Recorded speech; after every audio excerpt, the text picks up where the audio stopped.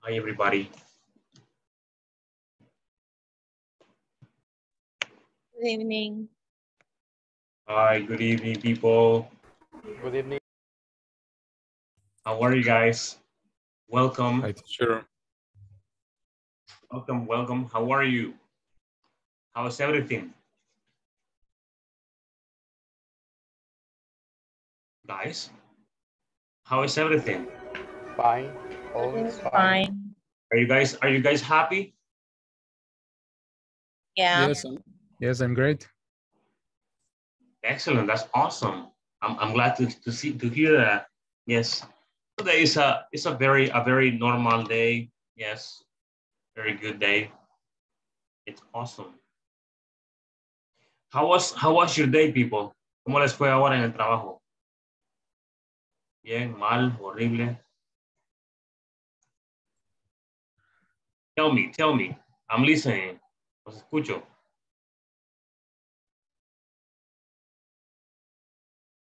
Hello. It was okay. It was okay? You think so? Yes. Yes.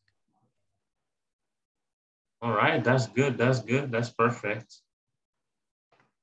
All right, that's awesome. Yes. Okay, let me just stop.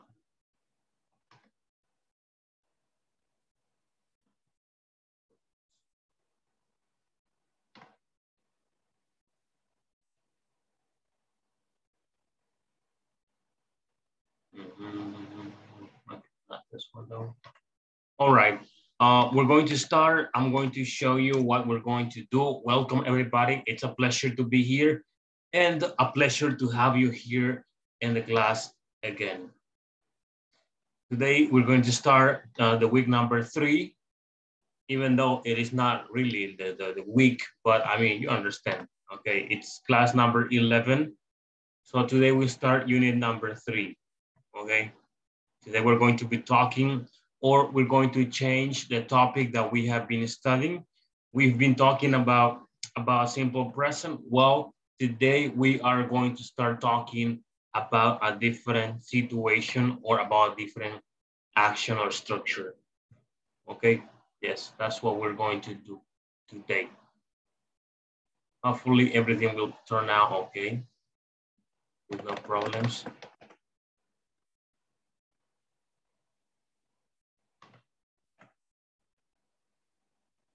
Here we go. Okay, I'm just gonna take attendance. Let me take attendance and we'll be fine.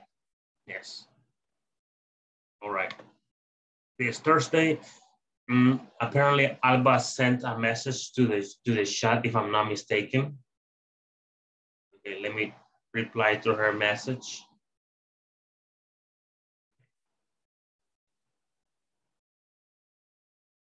Yes. Okay, yes, she's there. Okay, so let's do this. Alba Janet Jimenez Cabrera, she said that she was going to be but late. Ana Marcela Argueta Santos.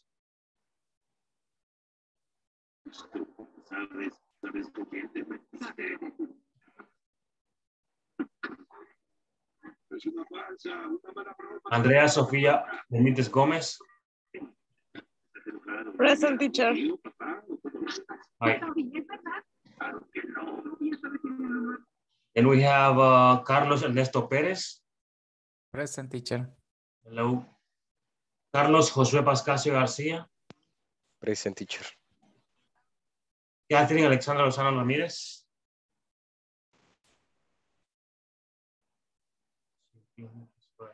César Arquímedes Moreno Flores. Present, teacher. This person, no. Jonathan Mauricio Galvez Juárez. Present. José Jair Lobo Pérez. Present.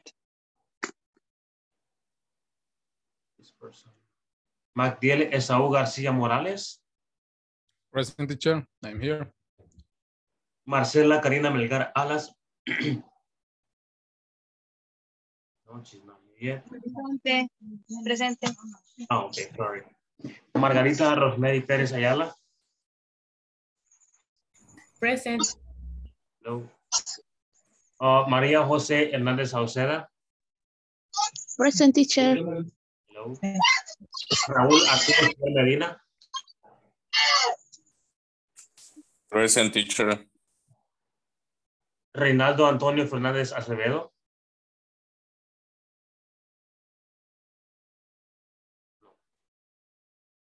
Sandra Yanira Ayala Jiménez. Present, teacher.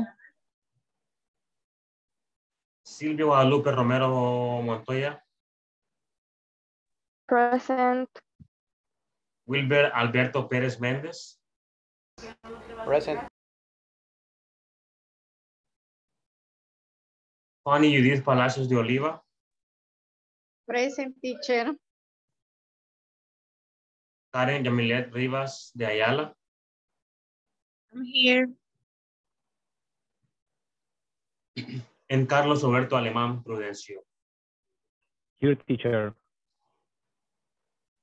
Can you hear me? Yes, I hear you. Okay. Thanks. Okay. People, excellent. Welcome. Bienvenidos todos, okay? Today I feel really beautiful. Okay. No. Okay. Excellent. We're going to start right now, and I'm going to start this by asking you a question. Ana Marcela dice que está, okay, sorry. Voy a escribir el audio de Zen, okay. También veo a Reinaldo. Okay, okay, excellent. Okay, very good, very good. Today, let me tell you that tengo mucho sueño, pero preparé café aquí, okay, así que estamos listos. Super listos. Okay, let's do this. All right, I have a question for you. Well, first off, I will be sharing with you what we are going to be discussing or what the objective of the class is. Okay, do you guys see the book? Can you guys see the book? Yes. Yes. Yeah. All right, Yes, perfect, yes. perfect. It says over here, the objective of today's class is that I will be able to describe future work events. So today we are going to be talking about the future, okay? Hoy hablaremos del futuro. Ya dejamos el presente simple a un lado y nos enfocaremos en el futuro, okay? Luego veremos la estructura de este futuro, ya que no es un futuro normal. Okay? E iniciamos con dos preguntas. We start with two questions here. One question is, who schedules the events at your workplace? And what are some events that are taking place next week? So guys, we have these two questions. Who schedules the events at your workplace? And what are some events that are taking place next week? Vamos a responder estas preguntas que están acá. Ok, bueno, les daré unos segundos para pensar la respuesta y luego vamos a compartir su respuesta. Ok, yes. Well, 1 minute, un minuto lo daré. 1 minute, just 1 minute. And then I will ask you. Schedule en español es agendar o programar. just in case you didn't know.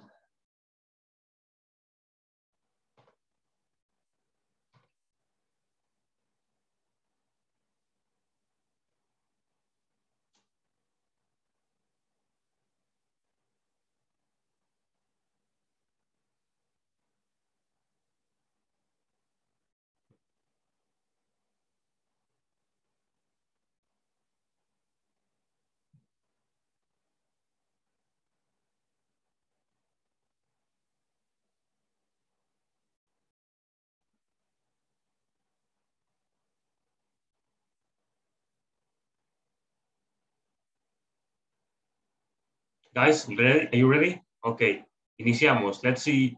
Cesar Moreno, hello, you start.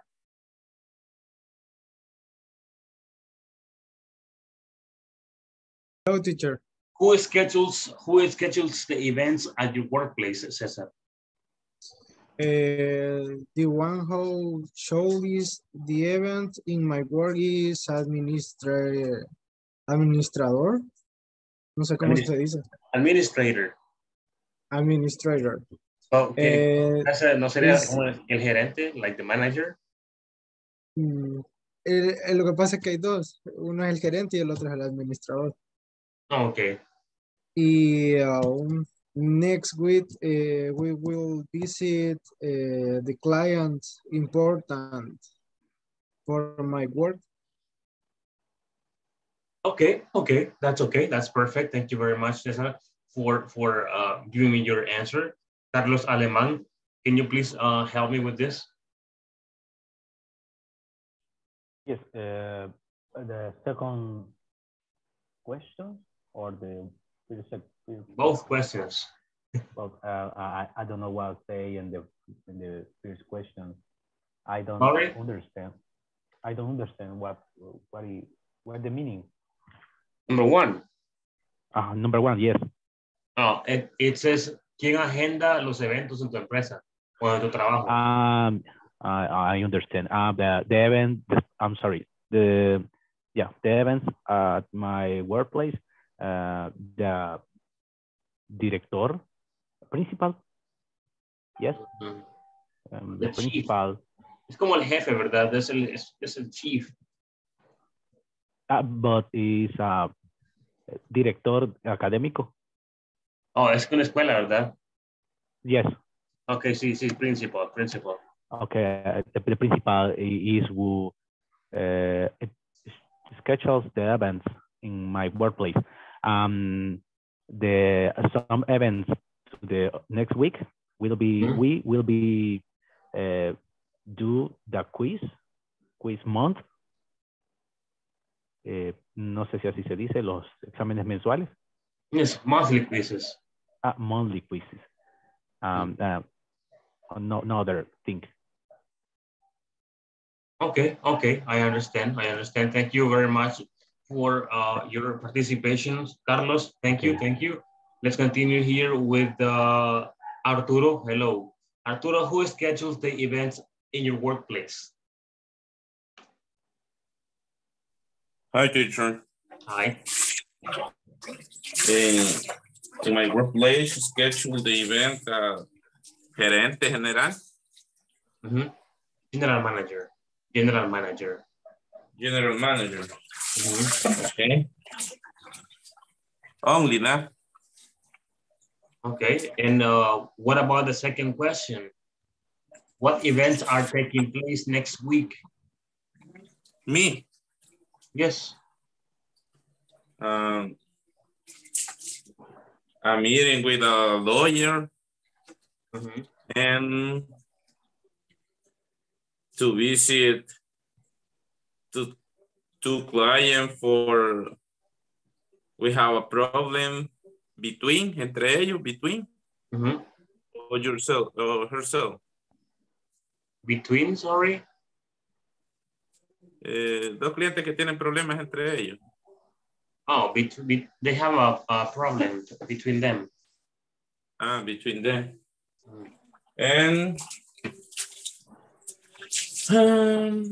receive the information for a client pay the taxes. Okay. Only that. All right, that's okay. That's okay. Thank you very much for that.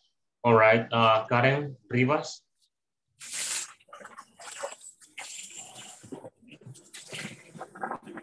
Karen Rivas, hello.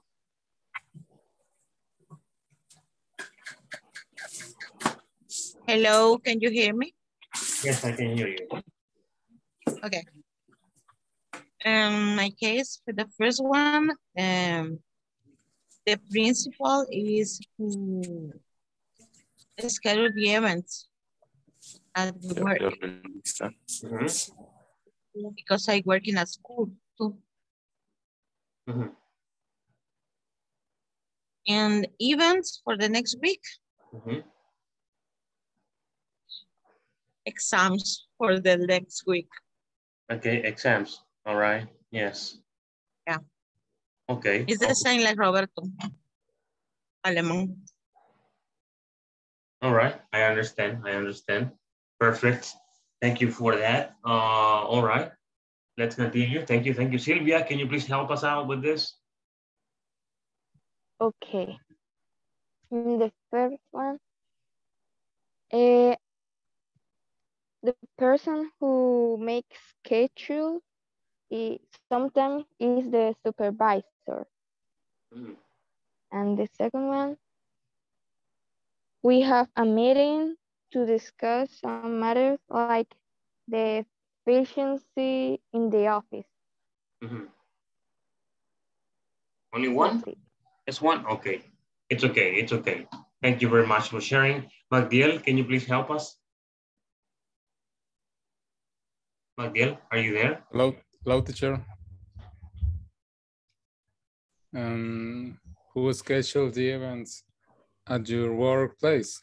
The events in my workplace, and the schedule is my boss. And what's the meaning in the second question, teacher? ¿Qué eventos llevarán a cabo la otra semana?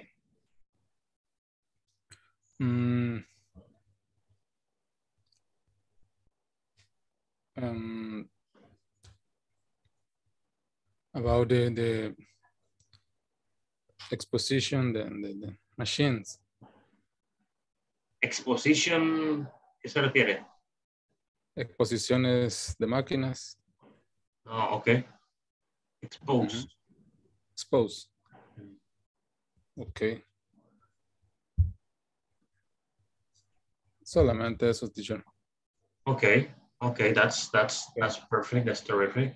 All right. Let's continue here with Jonathan. Hello, Jonathan. Please help us. Hello, teacher, and permítame. En la primera. Yes. The events in my work scheduled by the general manager because she has the communication with our coworkers from Guatemala. And the next week,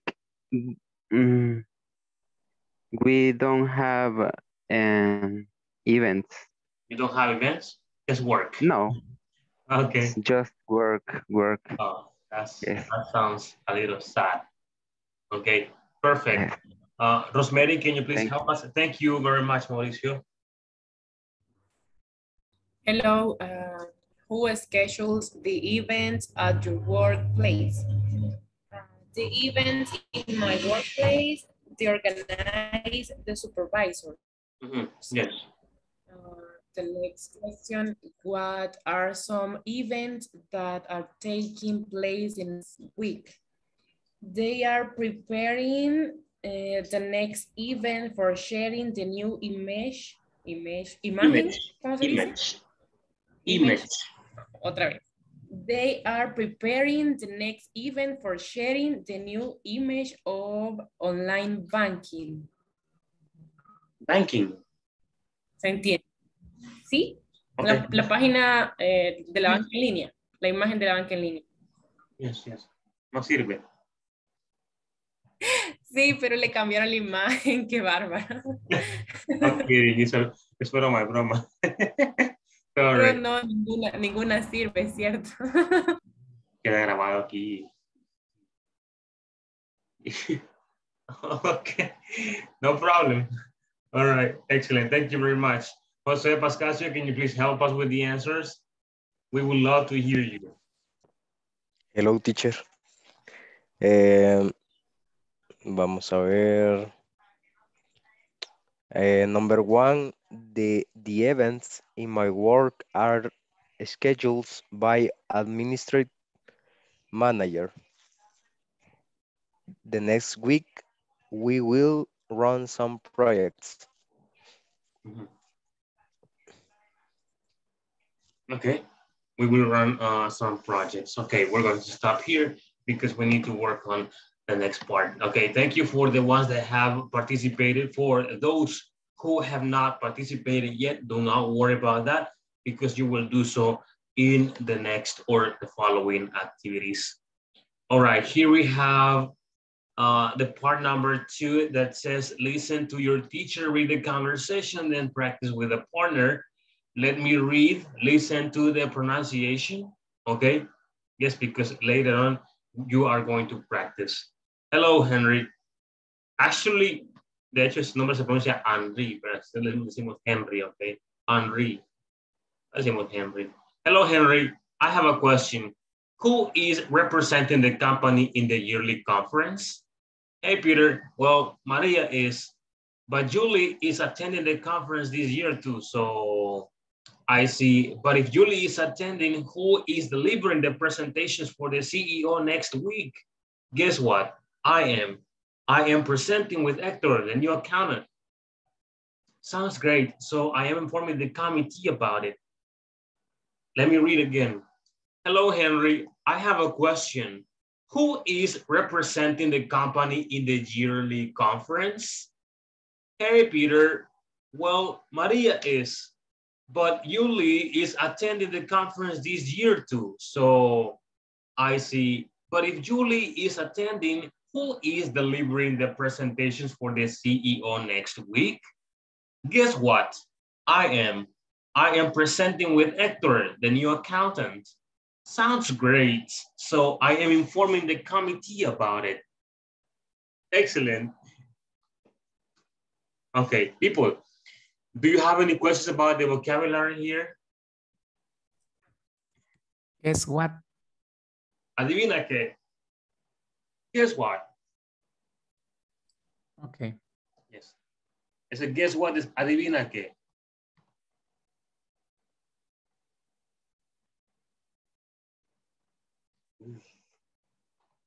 ¿Qué más? What else?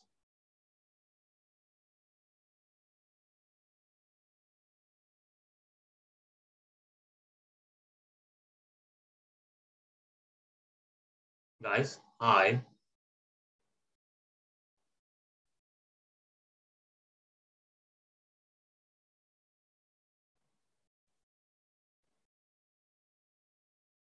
No more questions? No, teacher. Okay, that is perfect. Thank you very much for that. Vamos a hacer lo que hemos hecho siempre, ok, y vamos a trabajar también en la parte número 3, ok, hasta ahí. Parte 2 y parte 3, solamente eso, ok, yes. Let's go.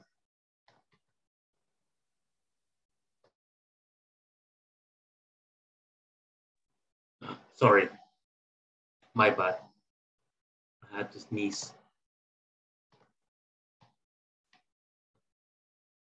Okay, here we go. Can you please join the groups. I will see you guys there. Practice, okay? I just sent you the invitation.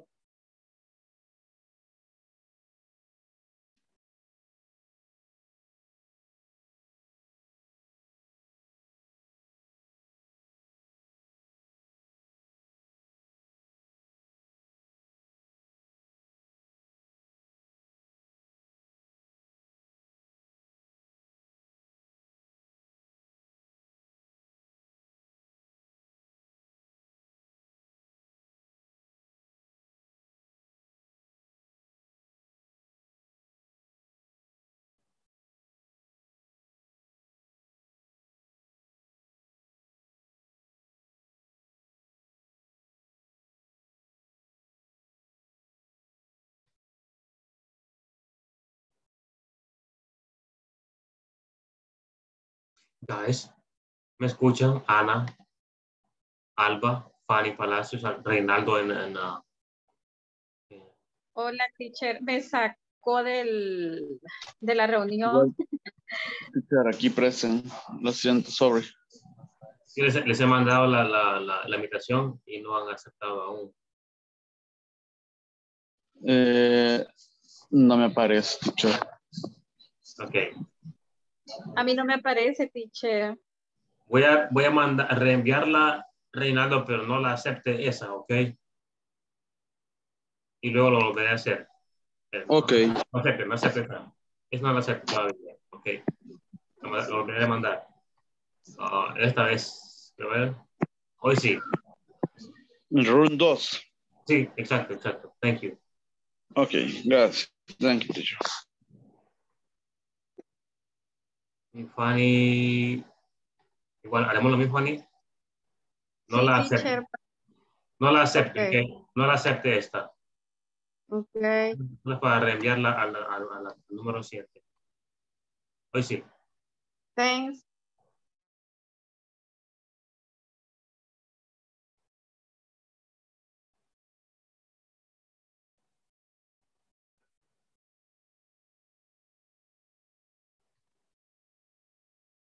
Ana, Marcela, en Alba, ¿me escuchan?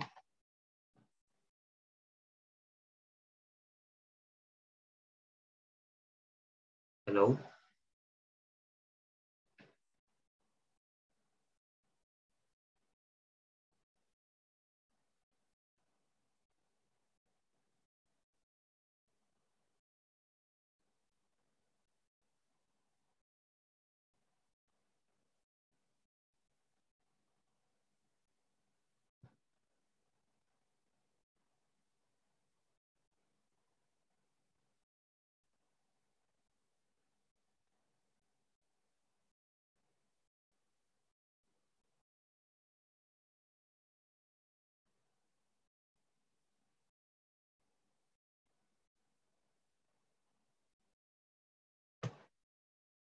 Guys, ¿me escuchan?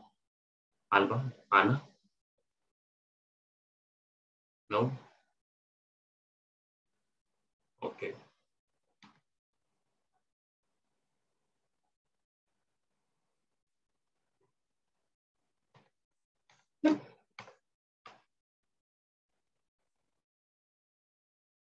Hello, Henry. I have a question. Who is represent? Uy, me perdí. Otra vez. Hello, Henry. I have a question. Who is representing the company in the journaling conference? Hey, Peter. Well, Maria is, but Julie is attending the conference this year too. So. I see. But if Julie is attending, who is delivering the presentation for the CEO next week? Guess what? I am presenting with Hector, the new accountant. Sounds great. So I am informing the committee about it.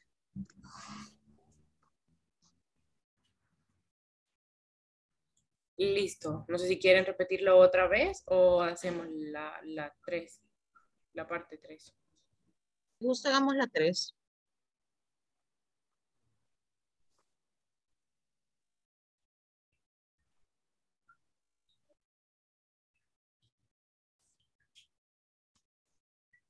Es de agregarle en la primera el ING, ¿verdad? He is presenting with the new employee. Y en la otra es de agregarle el I am. I am informing the committee about that.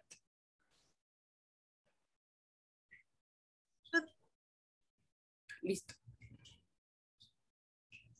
Easy, huh? Very easy. Very easy. Super easy. Extremely easy. All right. Excellent, people. Very good. Okay. Well, Thanks. continue practicing, okay? Yes. Okay. And I'm going to visit other groups. Take a break. All right. Va. Jonathan. Okay. Okay. Hello, Henry. I have a question. Who is representing the company in the yearly conference? Hey, Peter. Well, Maria is back. Julie is attending the conference. This year. Perdón, teacher. Casi no se ve. Conference. Espérame, vamos a quiero ver. Okay. Yes. Thank you very much. Conference. Conference. Sí. Yes, conference. Conference. Hey, Peter. Wait. Well, Maria is back. Julie.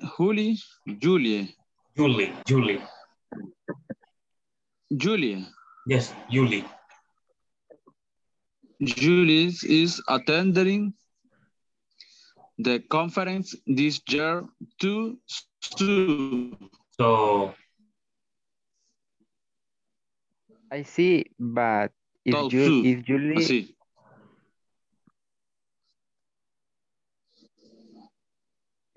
I see, but if Julie is attending, who is delivering the presentations for the CEO next week?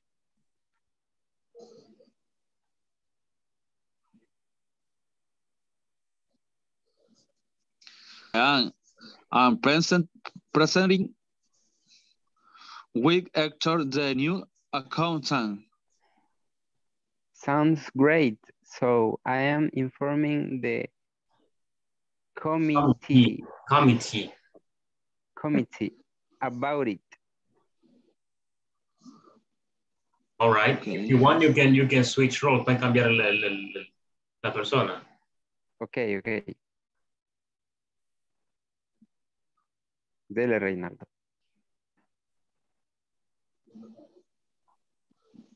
Cambio. Sí. No sé si soy yo el que tengo problema, pero yo escucho entrecortado. It's you. Usted entonces. Vaya, usted es Peter. Okay. Hello, Henry. I have a question who is representing the company in the yearly conference.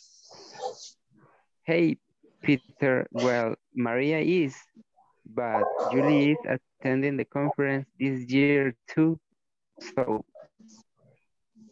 I see, but if Julie is attending, who is delivering the representation for the CEO next week? Guess what? I am presenting with Hector, the new accountant. Accountant. Yes, accountant. Sounds great.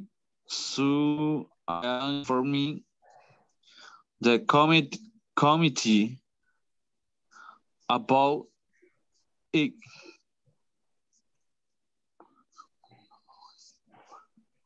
About committee, así es verdad. The committee about it.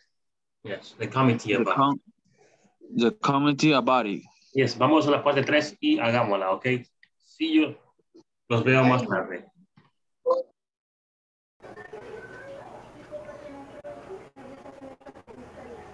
Hi, teacher. Hi, teacher. Solo peso pesado. Okay. Yes. Bueno, démosle, Carlos. Okay. Hello, Henry. I have a question. Who is representing the company in the yearly conference? Hey, Peter. Well, Maria is, but Julie is attending the conference this year too. So I see, but if Julie is attending, who is delivering the presentation for the CEO the next week? guess what? I am I am presenting with Hector, the new accountant. So great. So I am informing the committee about it. Committee. Committee. Ok, incluyamos a Wilber, o ayudamos a Wilber. Okay. Wilber. Okay, please. Hello, Henry. I have a question. Who is representing the company in the yearly conference? Hey, Peter. Well, Maria is. But Julie is attending the conference this year too, so? I see. But if Julie is attending, who is delivering the presentation for the CEO next week? Guess what? I am. I am presenting with Hector, the new accountant. Sounds great. So I am informing the committee about it. Informing. Informing. Yes. Informing. And I see you guys finished part number 3, and it is okay. It is correct. Yes. Thank you guys for your participation. Let me go to a different group. Thank you. All right, and see you later.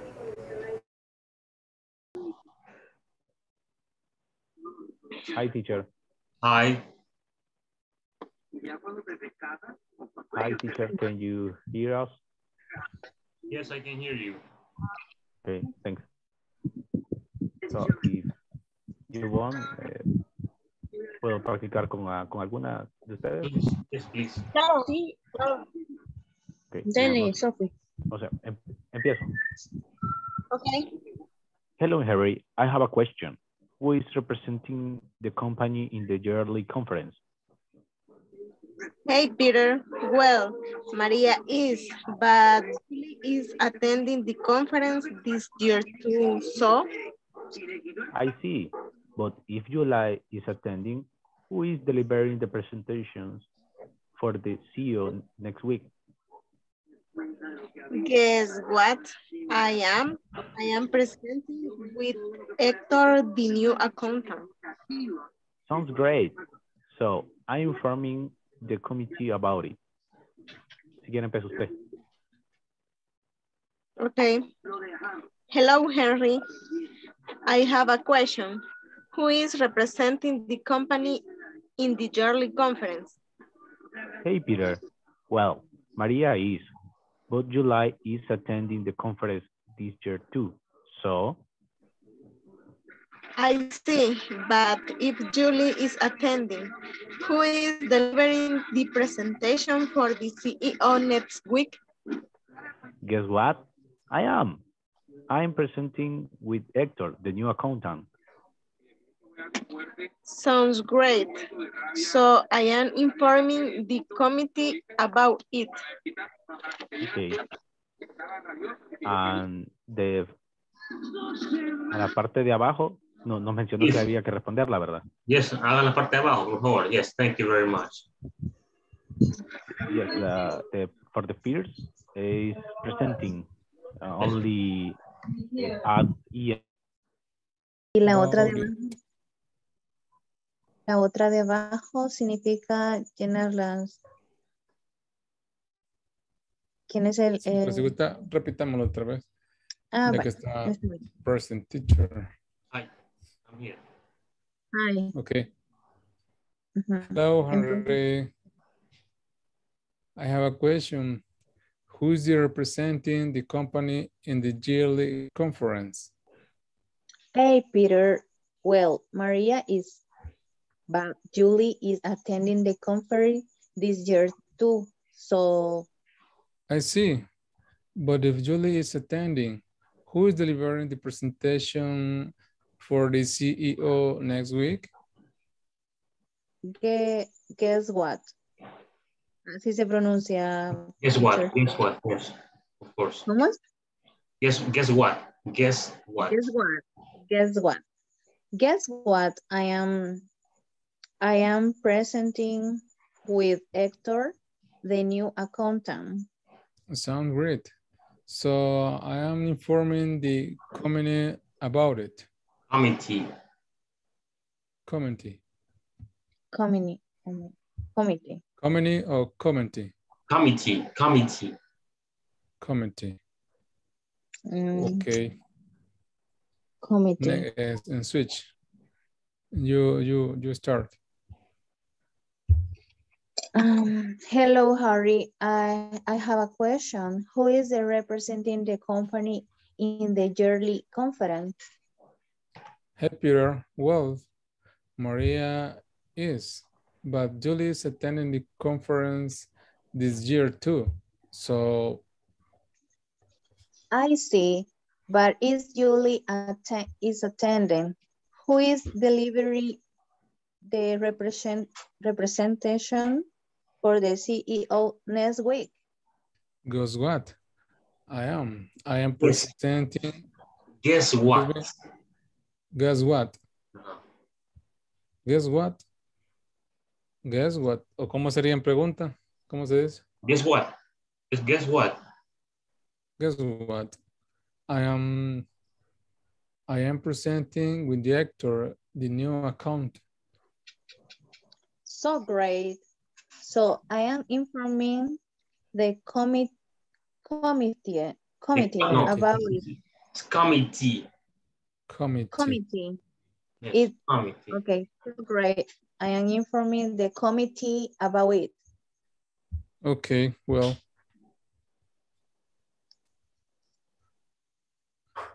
Bien. Complementar la parte inferior. He's present. He's present. The company and Presenting. Sería completar la frase. ¿Verdad? Es palabra. Entonces. Es así. Representing. Who is presenting? Presenting. Presenting. All right. See you guys later.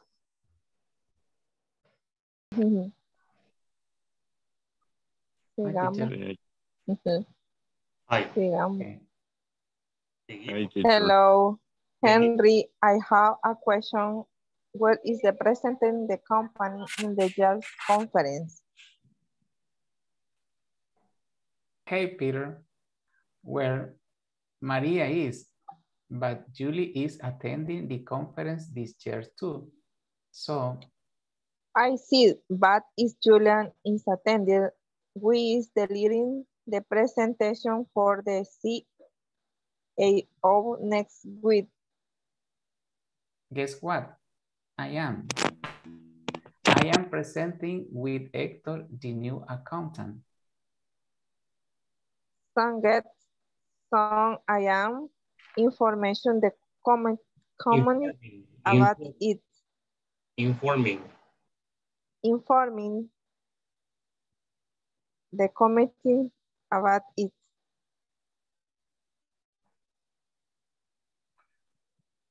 Okay, perfect. Thank you, guys. I don't know if you finished part number 3. If you finish, good, excellent. We will check later, okay? Let me go to the last group. Yes, presenting and I am. Yes, excellent, excellent. See you later.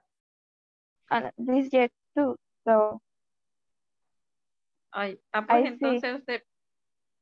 Hi, I'm here. Hi, teacher. ¿Usted primero o yo primero? Yo primero. Para que nos escuche el teacher. ¿Quién? ¿Usted? Si quiere yo primero. ¿Yo? ¿Cómo se? Vaya.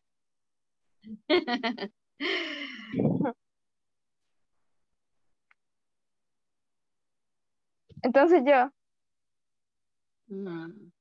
Sí. Okay. Hello, Henry. I have a question. Who is representing the company in the yearly conference? Hey, Peter. Well, Maria is, but Julie is attending the conference this year too. So? I see. But if Julie is attending, who is delivering the presentation for the CEO next week? Guess what? I am. I am presenting with Hector, the new accountant. Sounds great. So I am informing the committee about it. Okay. Did you guys finish the part number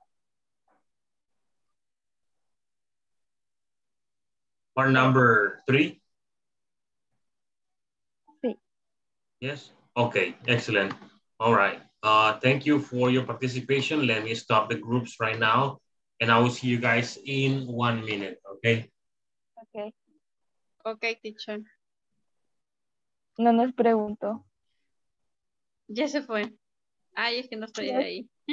Aquí estoy todavía. I'm here. Ay, perdón, teacher. No problem. Es que como estábamos leyendo, no estaba viendo ahí. It's okay. Don't worry. Adiós. Entonces hagámoslo la última vez. Nos iremos en unos cuantos segundos, así que no creo que tengan tiempo. 20 Ok, segundos. no visto, ahorita veo. Ok, He is presenting. Y la segunda era I am. Listo. Yes, exactly. Adiós. See you. ¿Ah? Nos vemos en la Bye. sala principal. En 3, Okay. 2, 1.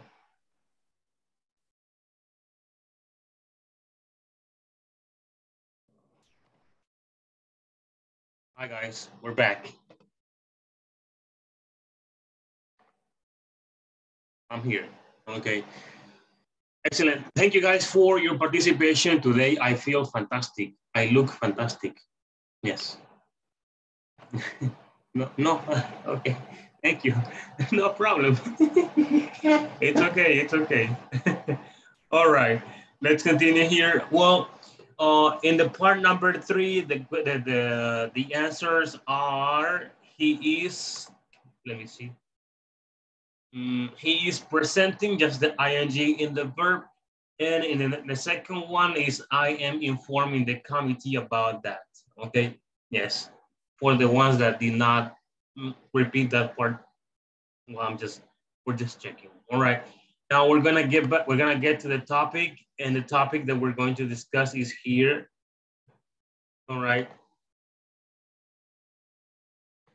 It's as you can see, class number. Hold on. Today is class number 11. Okay. And in today's class, we are going to practice we're going to practice present continuous for future events. Okay, and let me tell you in Spanish, el día de ahora veremos cómo usar el presente continuo o presente progresivo para eventos futuros. Se le conoce como presente continuo o presente progresivo, igual en inglés, present continuous or present progressive. Okay, yes. En esta estructura es cuando usamos la famosa ING, ING, ¿ok? En esa estructura que es el presente continuo o presente progresivo. Pero en este caso la usamos para hablar de futuro, eventos futuros, ¿ok? Future events.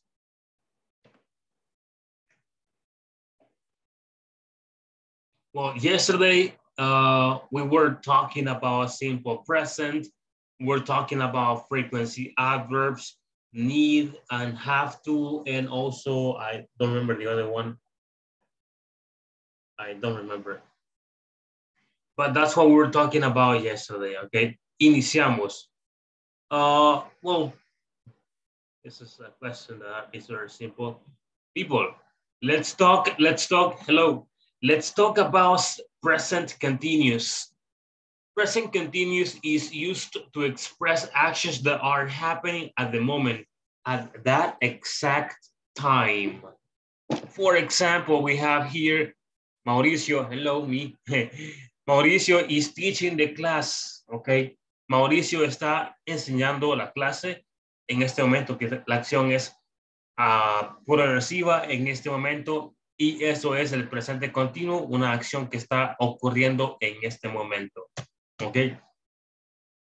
Sí, Nelson is sleeping on the sofa, pero veramos quién duerme en el sofá ahorita.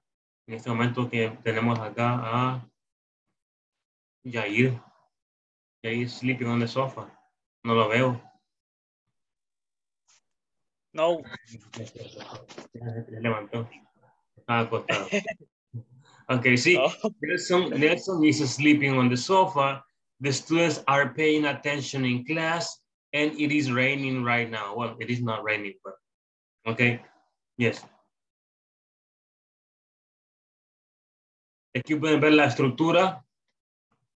Acá dice, Mauricio está enseñando. Podemos decirle, Mauricio está dando la clase. Nelson está durmiendo en el sofá. Los alumnos o estudiantes están poniendo atención en clase y está lloviendo en este momento o justo ahora. ¿Ok?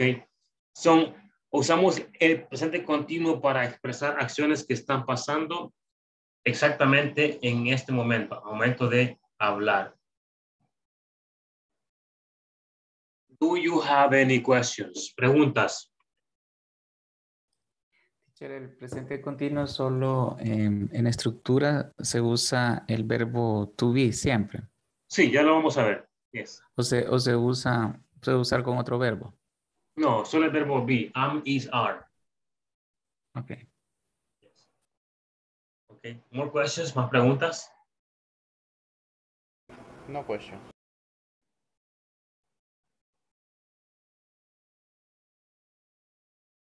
Ok, tenemos acá la estructura. Ok, me preguntaban. Ok, sí. Uso y estructura del presente continuo. Use and structure of present continuous. Como leí anteriormente, dije, we use present continuous to express actions that are happening at this exact moment. Actions happening at your surroundings. Ok. Usamos el presente simple para expresar acciones que están ocurriendo en este momento exacto, acciones que están pasando a tu alrededor. Okay. The baby is eating his food. Okay. The secretary is using the computer. Peter is driving his car. Structure, we use the verb be and we use the ing in the verbs to make them progressive. El be que usamos o los be que usamos son am, is, and are. Ok, am, is, are. Y usamos la ing en el verbo eat, que es comer, cambia a eating, que es comiendo. Drink es beber, que cambia a drinking, bebiendo. Drive es conducir o manejar y cambia a driving, que es conduciendo o manejando. Ok. Let me see. I know. Ok. Recordemos, remember.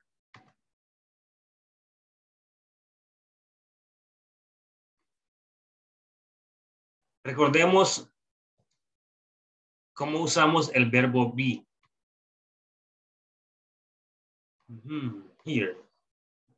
Usamos I am, you are, she is, he is, it is, you are, we are, and they are. Ok. Así como lo usamos, I am, you are, she is, he is, it is, you are, we are, and they are, más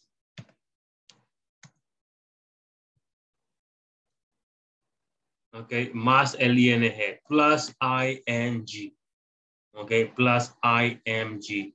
Tenemos acá eating, so podemos poner I am eating meat. Meat es carne. Estoy comiendo carne, ok. That can be an example. All right. People, preguntas.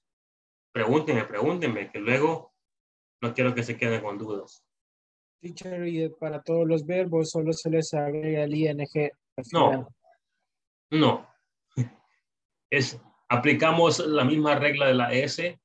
Bueno, no la misma, sino que es como la regla de la S en los verbos.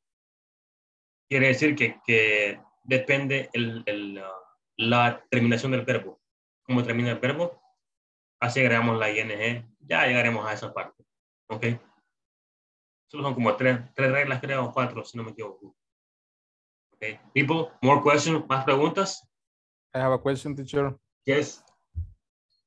Es parecido al uso del going to. ¿El qué? Este que estamos viendo ahorita es lo mismo del going to. ¿La estructura se refiere a usted? No, cuando usamos going to para el futuro. Ok, going to es para futuro, sí, exactamente, pero futuro lejano es un plan, ok. También cercano, por supuesto, pero también planes a largo plazo. Por otro lado, es para planes a corto plazo. Me refiero a planes de la otra semana, máximo siguiente mes. Ok, ya el siguiente año ya no aplica, porque este es presente continuo para expresar futuros eventos, pero que son ya prontos, okay, no lejanos. Teacher, ahí estoy un poco confundido. ¿Es para eventos futuros o lo que está ocurriendo en el momento? ¿Quién me preguntó?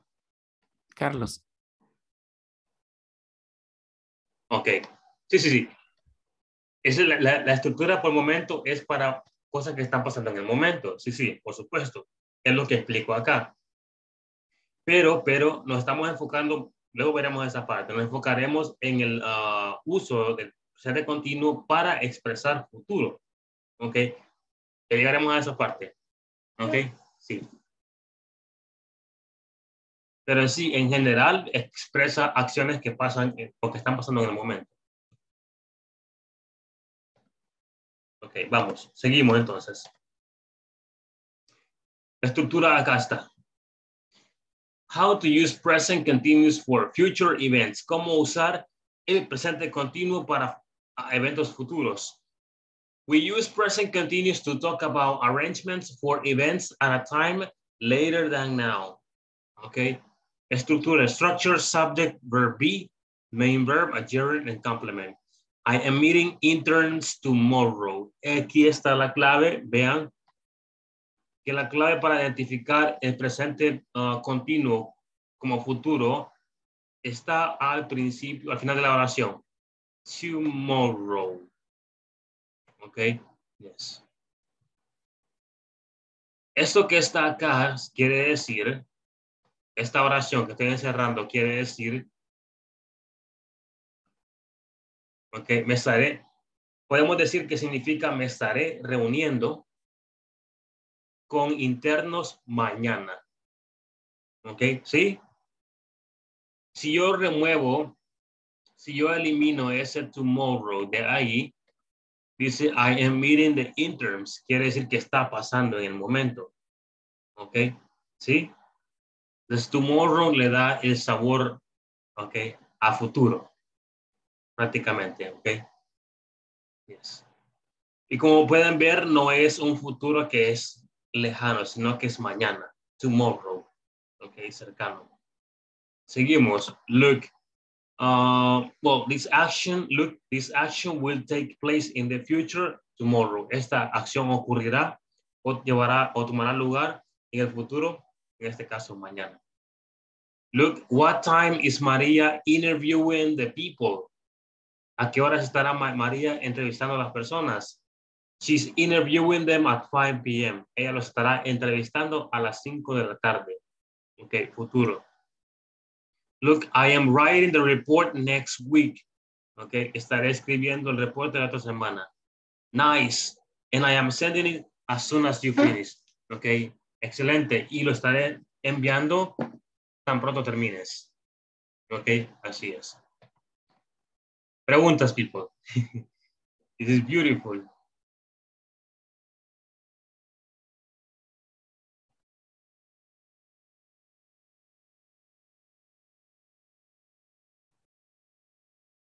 People, questions? No, ok, seguimos. Eso es lo que vimos, ok. Ahora vamos, esta parte, this part, it's very, very important. Ok, esta parte es muy importante. So, if you have the possibility to take notes, okay, do so, please. Si pueden escribir, háganlo, okay. This is very important. It's very, very important. Reglas del ING o reglas de cómo aplicar el ING en los verbos. Ok, let's start. Primera parte o primera regla. We add ing to most verbs in English. Agregamos el ing a la mayoría de verbos en inglés.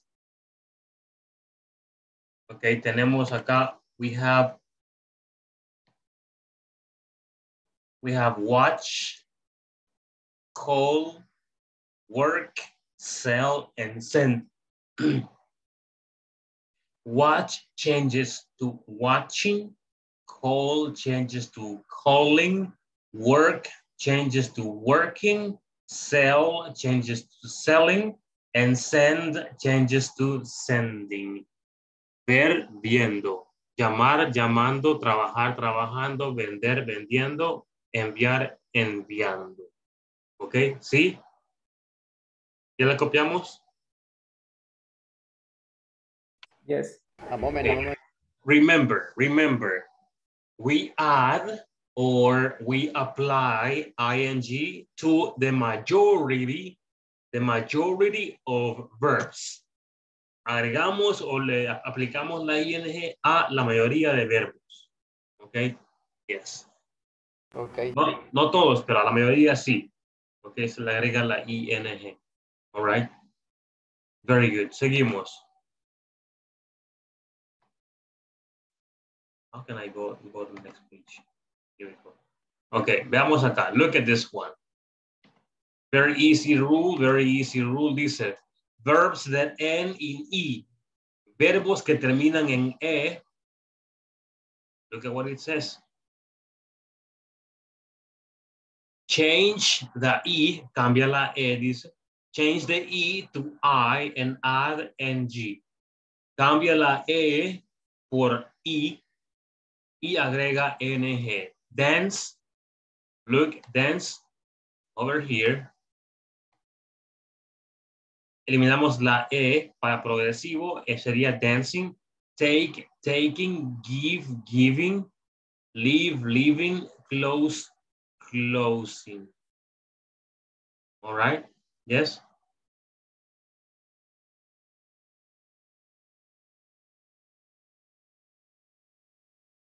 Okay, people, questions so far?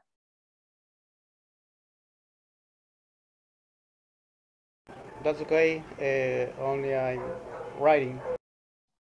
Sorry? It's okay. I'm writing now. Okay.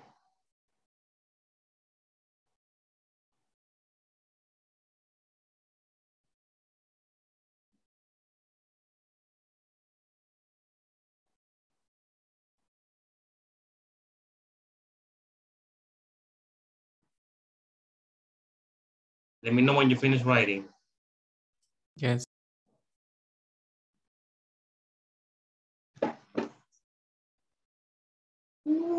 This is super easy. Okay. Okay, finish. All right. Tenemos que, okay, let me just rewind here. Tenemos que a la mayoría de verbos le agregamos la ing.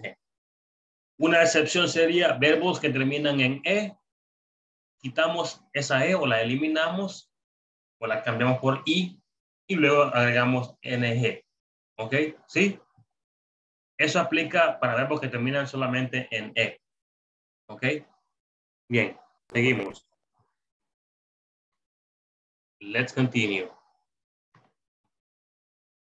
Easy. Otra regla fácil dice acá, verbs that end in consonant, vowel consonant o la famosa CBC, double the last letter, duplica la última letra y agrega ing en ing. Ok, si tenemos la combinación, aquí se la pondré separada abajo, tenemos esa H, ok, esa H es una consonante, the H is a consonant, sea más grande, ok, esa H es una consonante, y tenemos esa combinación de vocal, perdón, de consonante, vocal, consonante. La regla que aplicamos acá es la siguiente. Observemos aquí, people. Look at this. Tenemos acá H. H is a consonant. I is a vowel. And T is a consonant. ¿Ok? La regla nos dice que si tenemos esa combinación, vamos a tener que duplicar la última letra, en este caso la T. ¿Ok? Duplicamos esa T, sería doble T, y luego agregamos ING. ¿Ok? Como pueden ver, eso hemos aplicado acá. Hit, hitting, stop, stopping, drop, dropping, shop, shopping, cut, cutting, put, putting. ¿Ok? ¿Sí? Hit es golpear, stop es pausar, detenerse o parar. Drop es tirar, dejar caer. Shop es picar, ¿ok? Picar verduras o fruta. Cut es cortar, and put es poner. ¿Ok? Yes.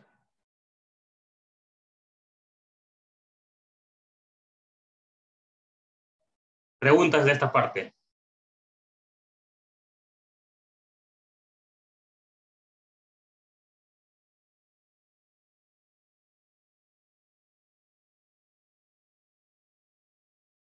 No question, teacher. No questions? Okay, that's perfect. All right then. Sencillo, right? Regla muy fácil. Yes. Si no hay combinación de vocal, perdón. Hay unas excepciones, ¿ok? Las explico acá. No podemos duplicar la X, no se puede duplicar. Tampoco se puede duplicar W, ¿ok? Y let me see, I'm thinking, estoy pensando, ¿ok?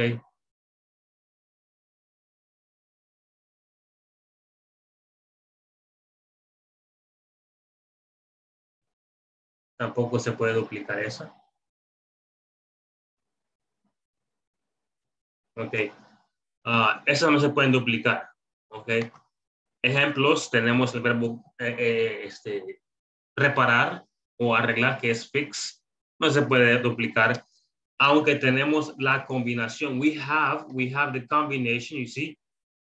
Consonant, vowel, consonant, pero la X no aplica. Igual con la W tampoco aplica. Ok. Ejemplo, tenemos bow. Bow es, ¿cómo es esa en español?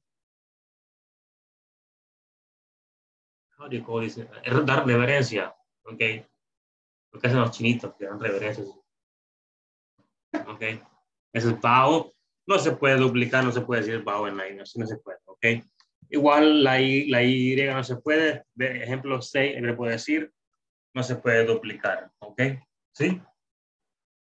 Pongamos esas excepciones ahí, ¿ok? Seguimos.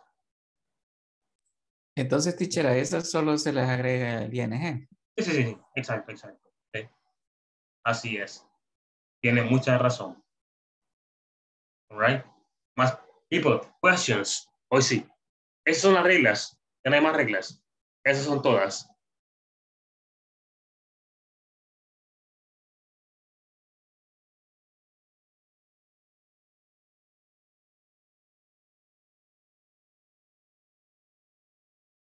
People, más reglas.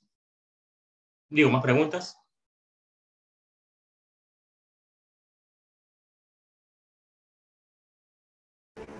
Not for the moment. Not for the moment. Ok, acá.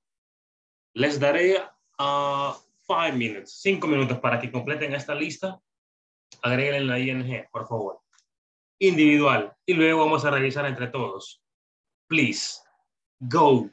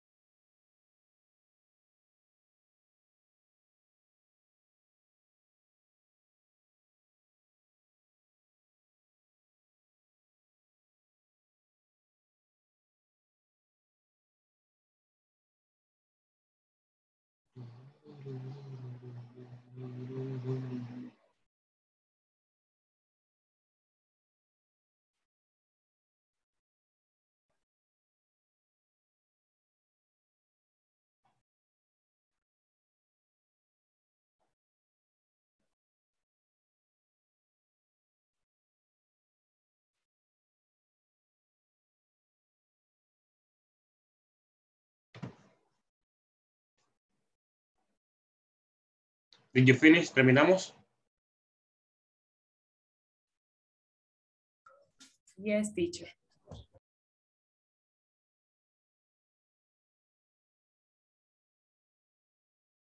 Okay.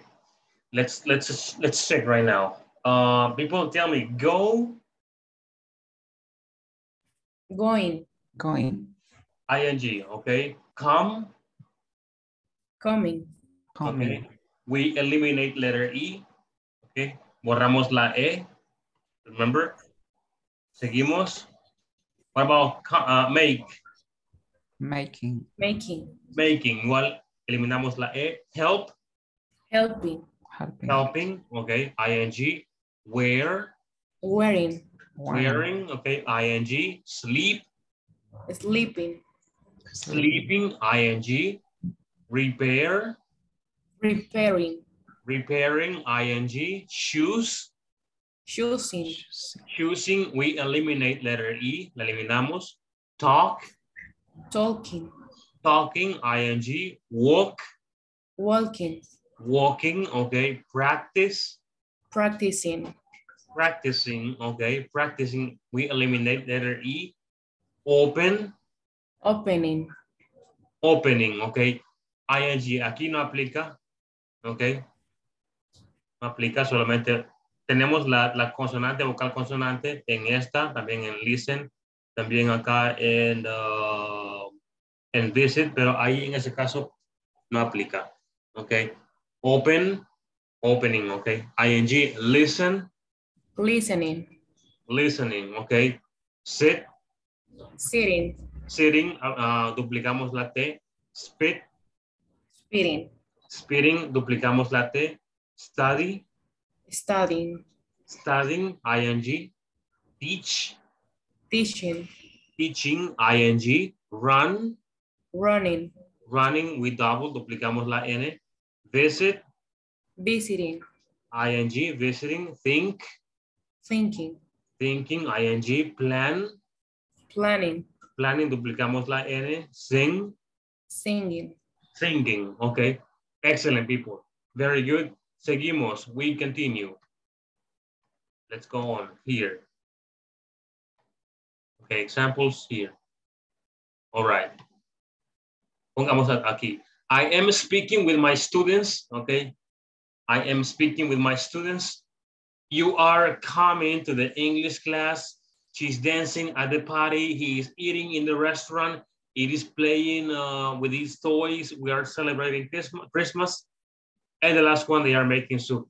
Acá tenemos time expressions, people. Esta es la clave para expresar futuro usando el presente continuo. Okay, present continuous for future events. Y estas palabras que están acá son la clave. Tomorrow, tonight, in the afternoon, tomorrow morning, on the weekend, the next week, on Monday, on Tuesday, the day after tomorrow, in a few days, next month, in a week, in 1 week, sorry, in 2 weeks. Okay. Con estas palabras podemos identificar el simple, how do you call it? Simple present continuous for expressing or to express future. Okay. Preguntas de eso que está acá.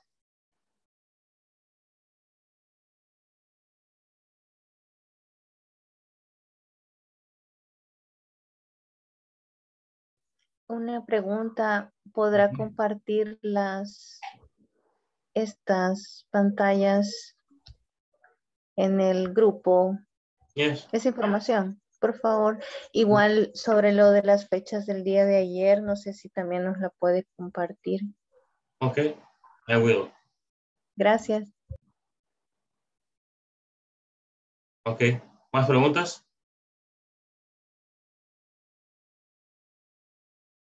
No, ok. Ahora, vamos a usar... Solo déjeme copiarlas, por favor. Ah, ok. Sorry. Go. You have 5 seconds. Sorry.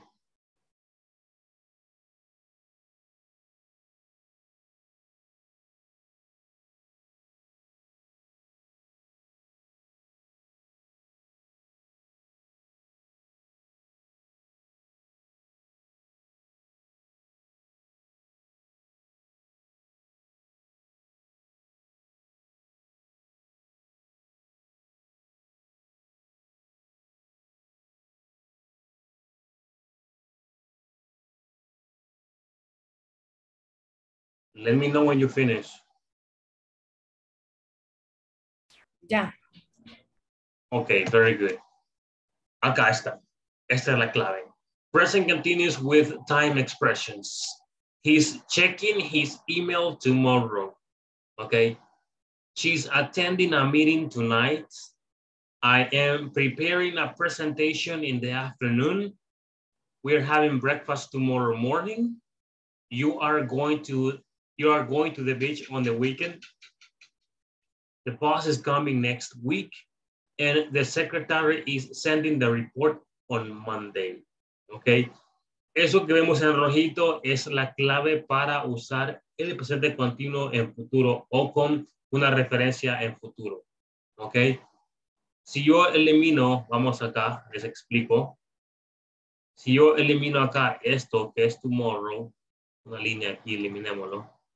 Dice, él está revisando su correo. Básicamente, sin el tomorrow. Ahora, si volvemos a reaparecer con ese tomorrow, cambiaría el significado completamente y diría, él estará revisando su correo mañana. ¿Sí? Ok. Recordemos que el verbo be, que es is, well, am, is, are, significa ser o estar. Ok, ser o estar. Ese es el am, is, are. Entonces sería acá, él estará revisando o chequeando su correo mañana. ¿Ok? Sí, eso sería, ella estará asistiendo a una reunión esta noche. ¿Sí? Yo estaré preparando una presentación en la tarde. ¿Ok? Sí, lo digo en la mañana. ¿Ok? Estaremos desayunando mañana en la mañana. ¿Ok? O tendremos desayuno mañana en la mañana. You are going to the beach. ¿Ok? Estarás yendo a la playa o irás a la playa el fin de semana. The boss is coming next week. Okay, etc. ¿Ok? People, do you understand? ¿Entendemos? Yes, teacher. Yes, teacher. Ok. La instrucción es, recordemos, eso rojito o la palabra de la expresión de tiempo es la clave para poder diferenciar si es continuo normal o continuo con futuro. ¿Ok?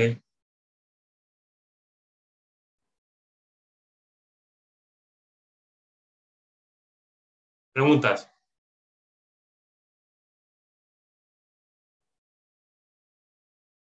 Guys, do you have any questions? No, teacher. Okay, seguimos. Okay, this is the conversation that we practiced before. All right, and here we have this one. Now, I need you guys to tell me your own examples, pero creo que vamos a, ¿qué horas son? No, vamos a tirarnos acá. Si hay tiempo para ejemplos, lo haremos al final. Okay, because I need you to work on this. Okay, here we go. Hicimos la parte 4, vamos a la parte 4, part number 4. Okay, dice, desenreda. Las siguientes palabras para crear oraciones. Ok. Por ejemplo, tenemos número 1, is José tomorrow receiving the new workers? Está todo desordenado. Okay, and Scrum ordena. Jose is receiving the new coworkers tomorrow. Sorry, the new workers tomorrow. Ok, hagamos lo mismo con la número 2, 3, 4, 5 y 6. I will give you 5 minutes. 5 minutos para que lo puedan hacer. Ok, recordemos la estructura.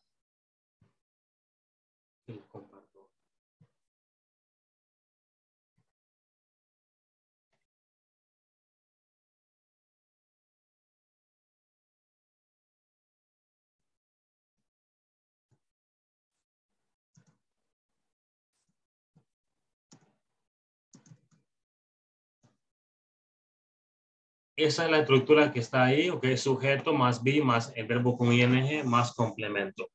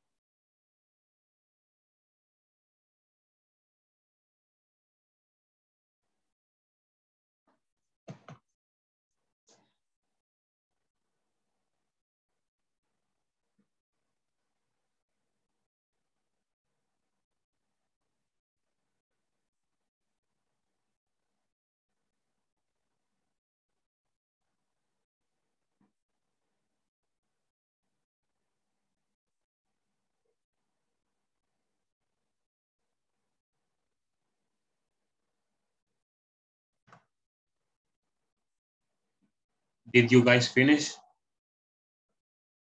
¿Terminamos, people? Yes, teacher. Okay, thank you. What about the rest?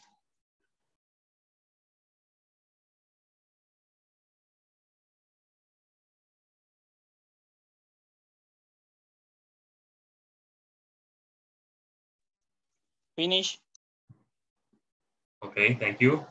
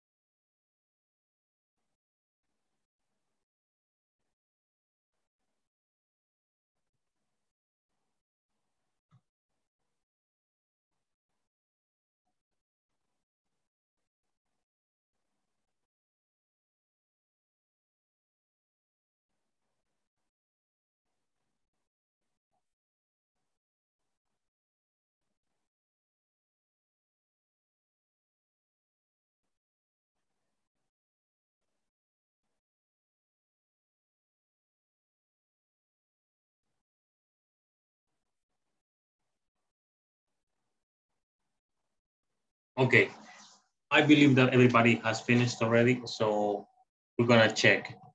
Rosemary, read the second one, please.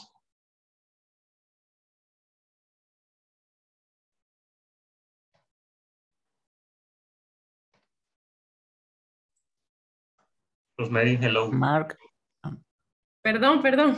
Estaba hablando y tenía apagado el micrófono.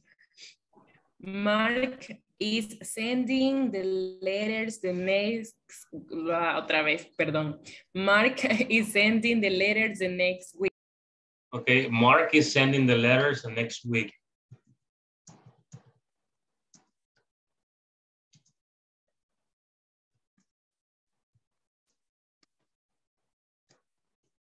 Okay, Mark is sending the letters the next week. Thank you very much, Carlos Ernesto. Go, please, with the third one.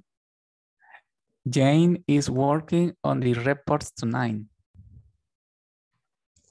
Jane is working on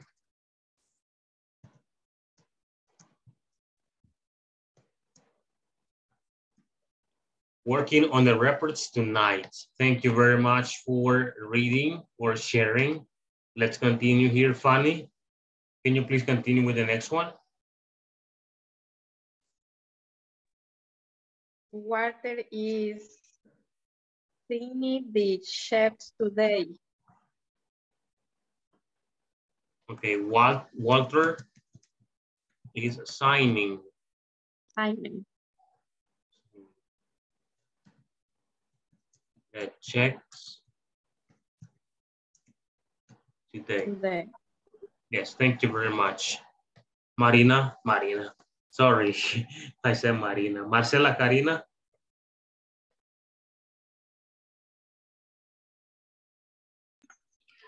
Marina is organizing the presentación. ¿Cómo se pronuncia? Presentation. Okay, Marina is organizing the presentation in the afternoon. Okay, yes. Marina is organizing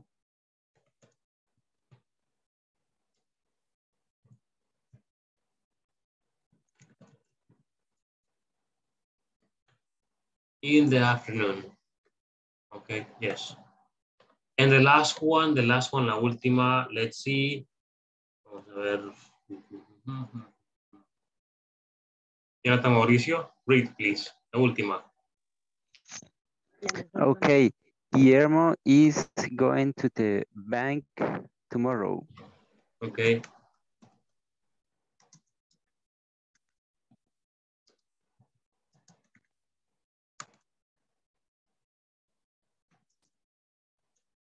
Okay, Guillermo is going to the bank tomorrow. All right, people, you did a very good job, very excellent job. Perfect. Thank you very much.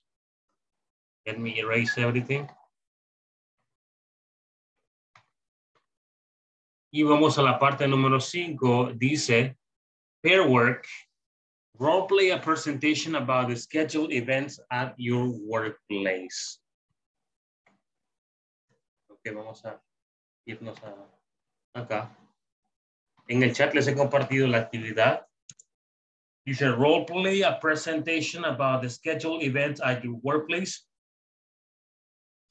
We are going to create or write a conversation or invent a presentation about future events using present continuous. Okay, vamos a crear una conversación, okay, entre 2 o 3, incluso 4 personas, en la cual vamos a explicar los eventos que haremos, okay, usando el presente progresivo. Preguntas que se pueden hacer son, when are you, más el ing. Ok, ¿sí? Por ejemplo, when are you visiting?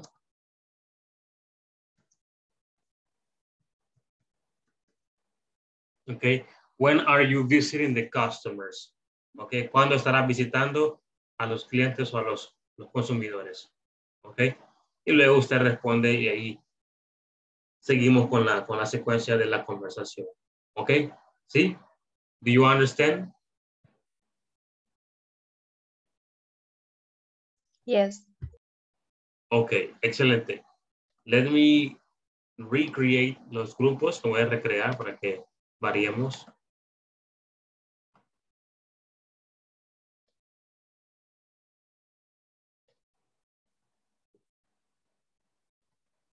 We have approximately 15 minutes. Tenemos como 15 minutos para hacerlo, ¿ok? 15 minutos. Right, vamos, let's go. Únanse, please.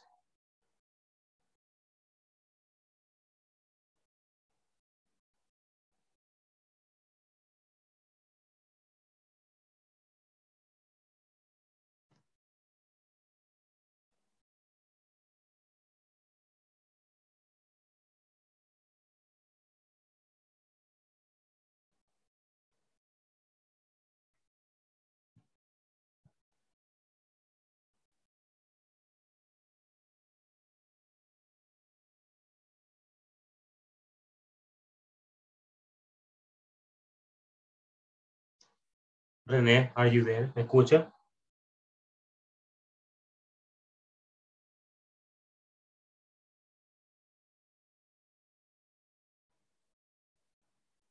René, hello.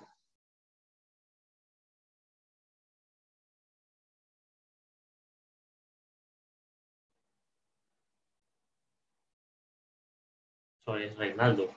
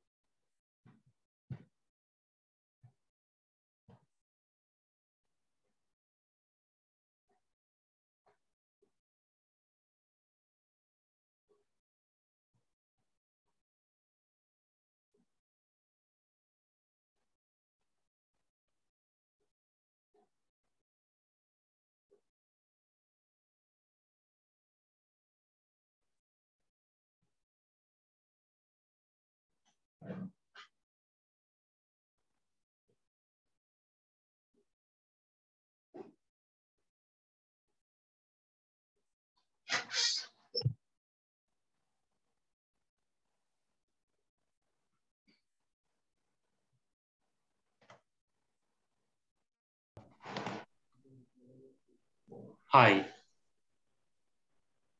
Hi, teacher. Perdón la You have any questions? Because you were calling me. Sí, sería iniciar con la primera pregunta que usted puso. De ahí empezamos a inventar la oración, ¿verdad? Sí, puede iniciar. Hey, hello, how are you? Va. Yes.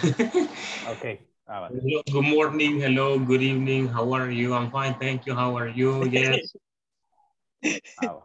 Va. No hay que ser muy tajante. Y luego, pues, la pregunta, cambian el verbo, misma pregunta, when are you visiting, when are you sending, when are you writing, when are you helping, etcétera, ¿ok?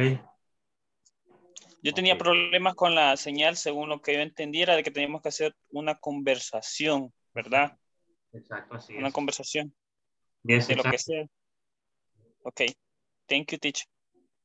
Okay. People continue. Gracias.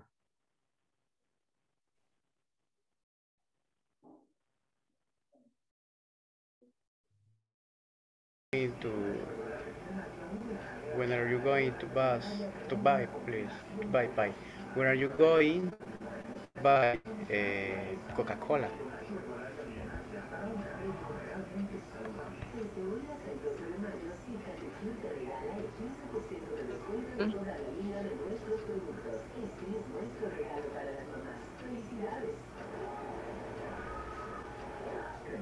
Guys, hello. Continue. I'm listening. La otra puede ser what time they have scheduled the installation of the head.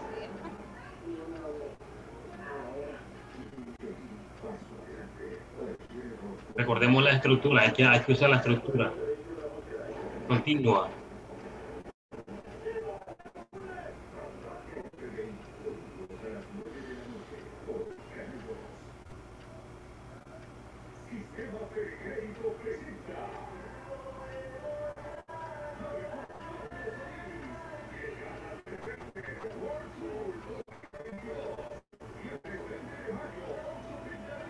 Hola. ¿Ah? Vaya, entonces sí, podría preguntar esta por lo menos así. Bueno.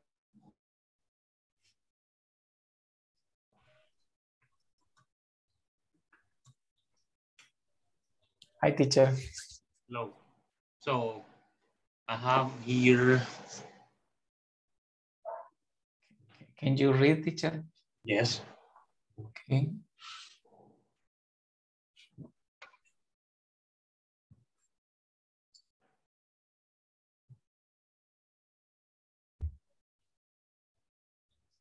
Excellent. Continue, people. Sigamos, sigamos. Okay. Okay. Quizá preguntar. Yo te voy a hacer una pregunta, Carlos. Ok. Vaya, dale, mami.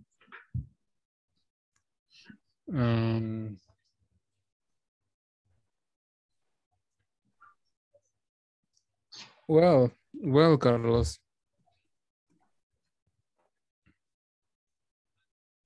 When are you visiting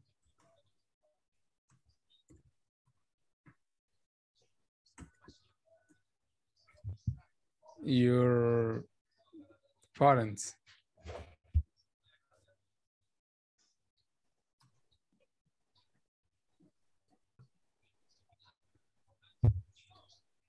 Parents.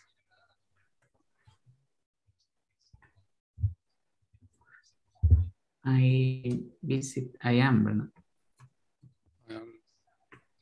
Visiting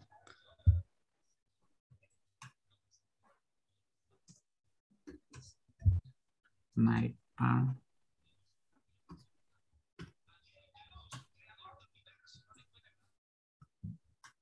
In the weekend. on the weekend. On the weekend. Yo eso no me lo puedo muy bien cuando. No, es in no o se me ha quedado. On the weekend. On the weekend. Yes. Continue, people. Sigamos, ok. Le voy a quitar nada más la revisión ortográfica. De manera que cada uno de nosotros. Hi. Hi, teacher. Va, entonces si gustan la practicamos. Ok. Quitémosle going to a la pregunta, a la respuesta de Arturo. Dice, hey, funny, I'm visiting. Ok. Ok. Sí, estaba correcto, sí, pero estamos con otra estructura en este momento. Ok, teacher, usted manda, usted sabe, nosotros solo estamos inventando ahorita. Because we need... No costó, teacher. Sí, porque según nosotros, o sea, para nosotros estaba malo, pero ya veo que estábamos en algo más avanzado sin querer. Ok, sí. Recordemos, ¿recuerdan el need to? Sí. El how to. Ok, apliquémoslo en esa misma oración. Because we need to pay the taxes. Ok.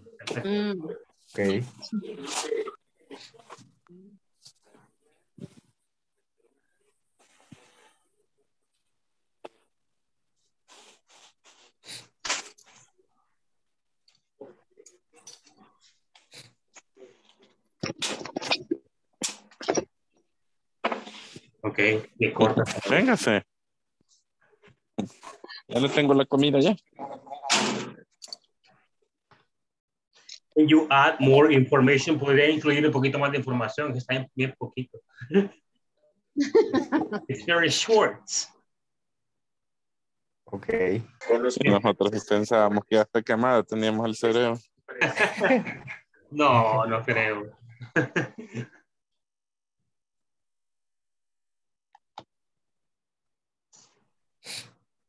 Y por Ay, todo. no sé. Aquí sigo. Okay, I'm going to visit another group, all right? Aquí tendría que ser punto, ¿verdad? Quizá practicamos el diálogo una vez. Ok.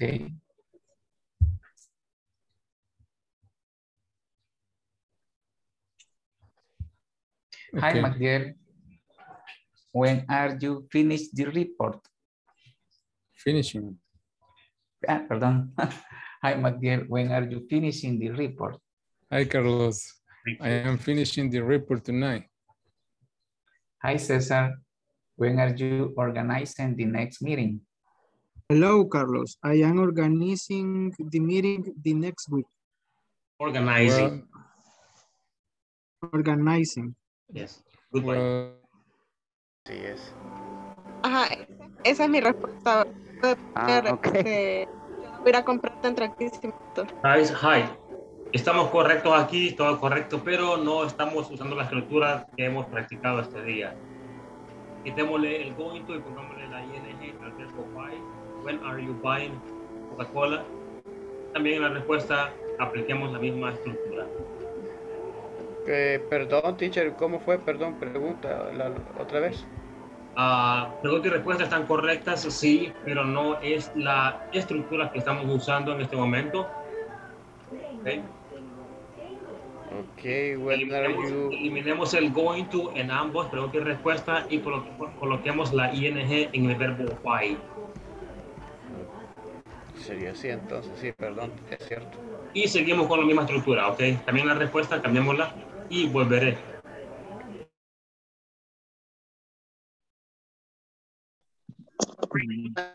Volví, hi. Teacher, andamos perdidos. Ajá, dígame, ¿qué les puedo ayudar? Ya entendimos lo que usted nos dijo, que tenemos que hacer conversaciones de acuerdo a las cosas que hacemos en el trabajo, actividades. Hemos agarrado el trabajo de Reinaldo, como que sea más fácil lo de él, ¿verdad? Ya empezamos, ¿verdad? Hello, Reinaldo, have a question, que le vamos a hacer unas preguntas, pero de ahí nos hemos quedado, ¿cómo vamos a poner ese when are? Básicamente ponen el when are y luego cualquier verbo.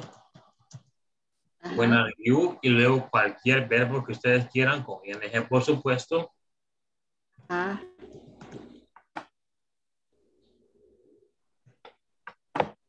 Para preguntarle lo que querramos. Ahí está un ejemplo en el chat, dice, when are you sending emails to clients? ¿Cuándo estarás enviando correos a los clientes? Misma oración, misma pregunta, perdón. When are you writing the weekly report? Ok. ¿Cuándo estarás escribiendo el reporte semanal? Ok. Y así cualquier otra pregunta con cualquier otro verbo. Yes. Ok. Los verbos. Y luego responden, I am reporting. Okay. Así que continuemos. Y por continuo. Gracias.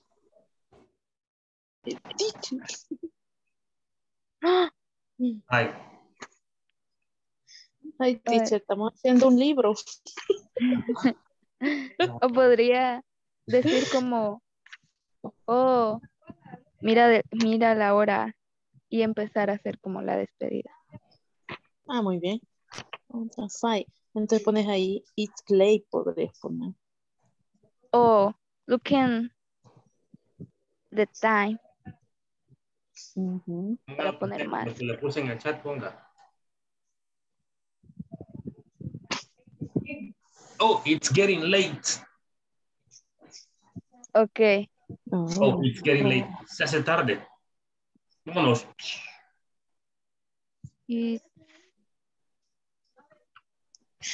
Teacher, ¿y ese getting late es una expresión o siempre estamos usando ahí el ing? Bueno, sí se ve así, ¿verdad? Pero no sé. ¿Cómo? O sea, ahí it's getting late.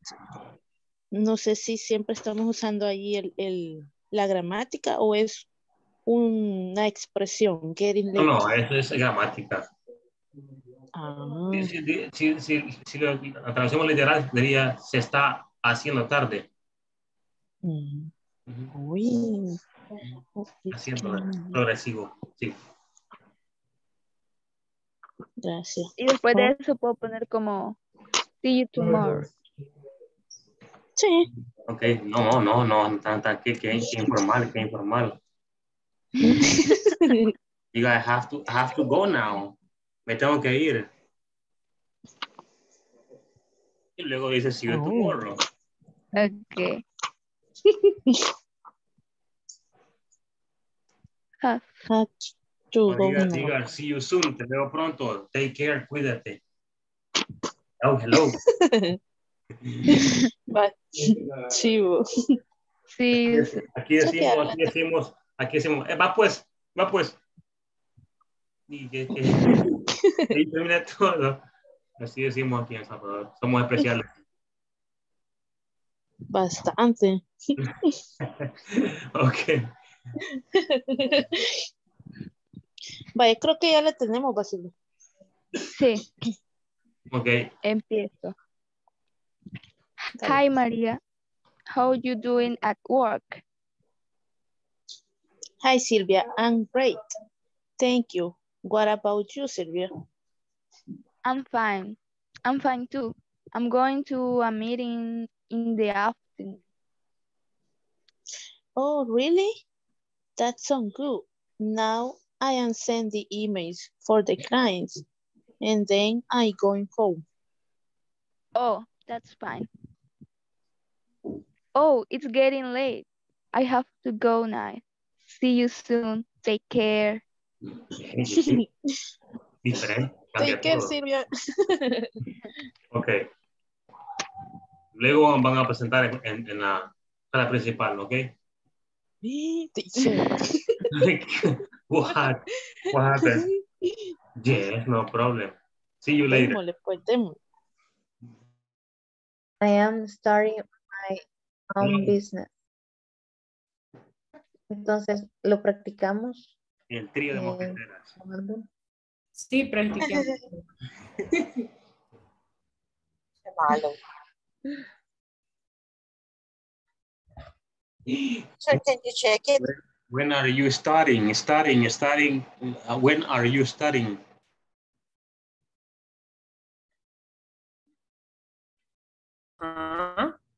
¿Quién es? ¿De verdad Rosemary y Marcela o lo van a hacer ustedes? ¿O cómo? No, es que ¿Quiénes?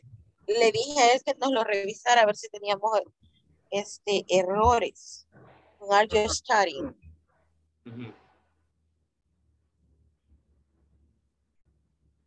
De hecho está correcto así, pero como no estamos trabajando con esa estructura, sino que estamos con continuo para futuro. Check it out, please. Sorry? Check it out.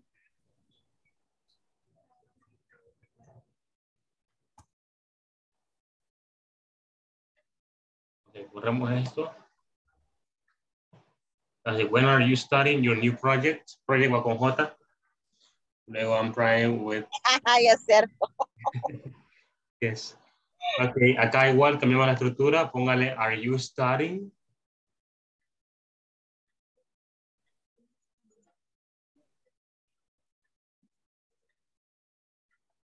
También en preguntas, entonces tendría que ponerse. Sorry? Como usted tachó la segunda, en la segunda tachadura significa que tiene que poner starting igual. Sí, así como está arriba. Are you studying? Entonces se va a utilizar también, sí, en preguntas y... En la respuesta. Y en la respuesta. Igual si es negativa la respuesta, también se utiliza así. Exactly. ING. Yes. Le agregamos el not. I'm working in at Promerica Bank, and we are sharing new products next week.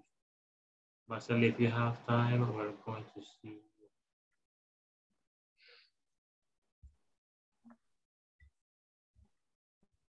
Sounds con S. Okay, see you tomorrow. Okay, people. Excelente. Termino de revisar los últimos grupos y luego vamos a la sala principal, ¿ok? Okay. You did a good job. Yes, it's good. Thank you.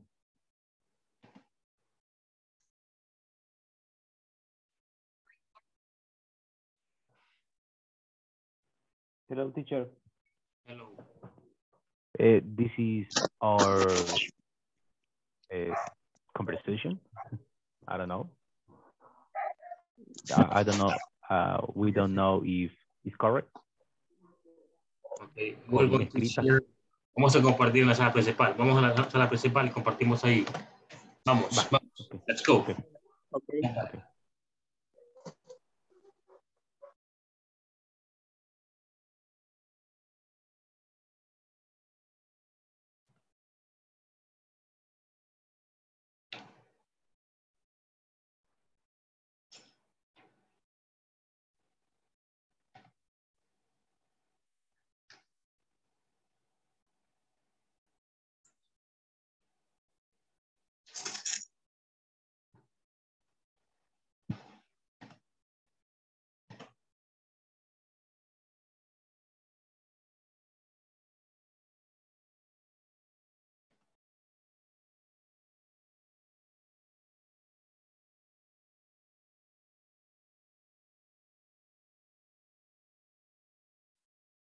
Hello, beautiful people.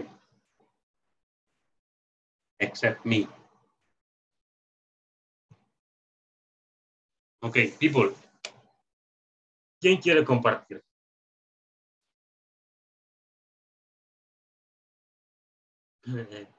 Okay. Nadie.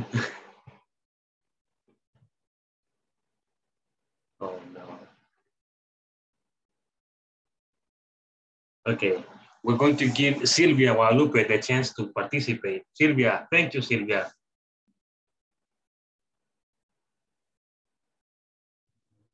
Hola. Can you please share the conversation? Ok, con mi compañera. Okay. Hi, Maria. How you doing at work? I'm great. Thank you. What about you, Sylvia? I'm fine. I'm fine too. I'm going to a meeting in the afternoon. Oh, really? That sounds good. Now I am sending emails for the clients and then I'm going home. Oh, that's fine. Oh, it's getting late. I have to go now. See you soon. Take care. Take care too, Sylvia. All right. Excellent, people. Thank you very much for sharing. All right. Seguimos. Carlos Josué Pascasio. Hello, teacher. Can you please share? Okay.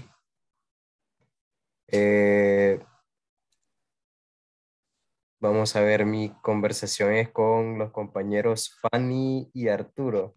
Yes. Comienza Fanny.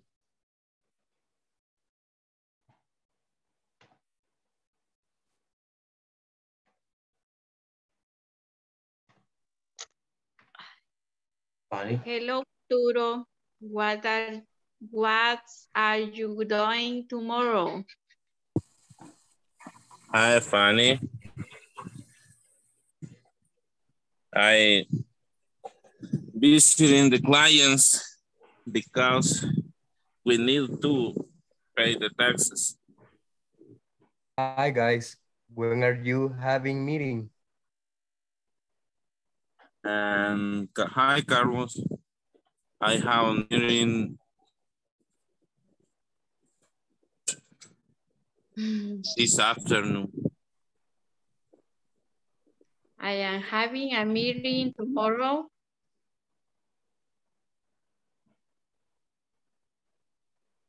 Arturo. Do you have a meeting tomorrow?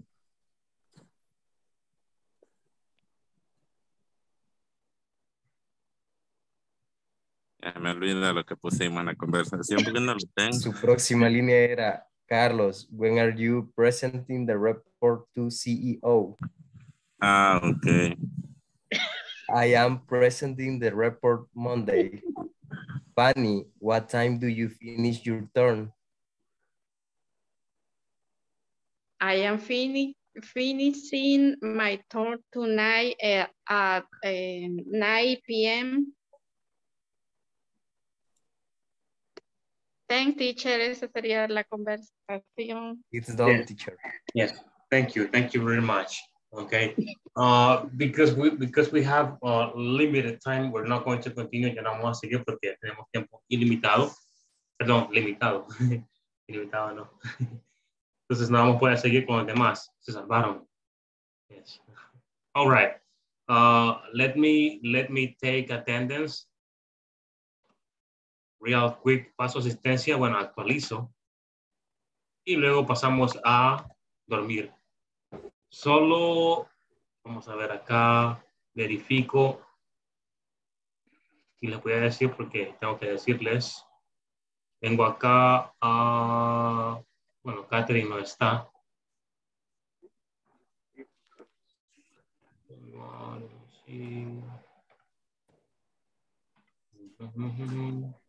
Arturo y Reinaldo. Hello.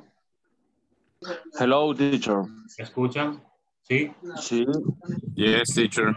No han concluido. Le falta la semana 2 y le falta el examen de medio mes. Sí, mañana lo terminamos. Yes, por favor, gracias. Lo más pronto posible, ¿ok? Thank you. Magdiel le falta también. No problem, teacher. Magdiel le falta también parte del examen de medio mes. Ok. Falta una parte. Ok, teacher, según yo lo había terminado, teacher. Sí, pero no, quizás se terminó, pero no están correctas quizás, porque le parece solamente 40 puntos. Ah, bueno. Sí. Ok, voy a revisar. Por favor, gracias. Los demás están bien. Gracias. Ok. Los demás todo bien. Thank you, people, for finishing the platform. All right. Actualizo. Asistencia Alba Janet Jiménez Cabrera. Present, teacher. Ana Marcela Argueta Santos.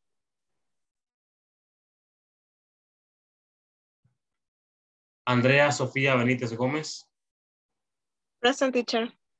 Carlos Ernesto Pérez. Present, teacher. Carlos Josué Pascasio García. Present, teacher. César Arquímedes Moreno Flores. Present, teacher. Jonathan Mauricio Galvez Juárez. Present. José Jair Lobo Pérez. Present. Magdiel Esaú García Morales. Present. Marcela Karina Melgar Alas. Present, teacher. Margarita Rosemary Pérez Ayala. Present. María José Hernández Auceda. Present, teacher. Usted se queda, María. Sorry. Okay. Excellent. Thank you. Seguimos Arturo. Raúl Arturo. Yes. Reinaldo Antonio Fernández. Present. Sandra Yanira Ayala Jiménez. Present, teacher. Silvia Guadalupe Romero Montoya. Present. Wilber Alberto Pérez Méndez. Present. Fanny Judith Palacios de Oliva. Present, teacher. Karen Yamilet Rivas de Ayala. Present. Y por último, Carlos Roberto Alemán Prudencio. Present, teacher. Ok, people, les he mandado las diapos al grupo acá de Zoom. Creo que ya la reenviaron al grupo de... Sí, la reenviaron, ¿verdad? Thank you. Ok, people, gracias por conectarse este día. Se cuidan y pues nos vemos el día de mañana a la misma hora. Ok, que descansen, people. See you tomorrow, everybody. Good night, See you teacher. tomorrow. Good Thank night. you. Good night. Good night, good night, good night. Sleep well. Que descansen. Bye, everyone. See you guys tomorrow. Bye-bye. Bye-bye. Teacher, solo me podría corroborar algo. Dice que acabo de revisar y tengo un chequecito en la media term. Ok, entonces voy a ver acá. Dame un segundo entonces.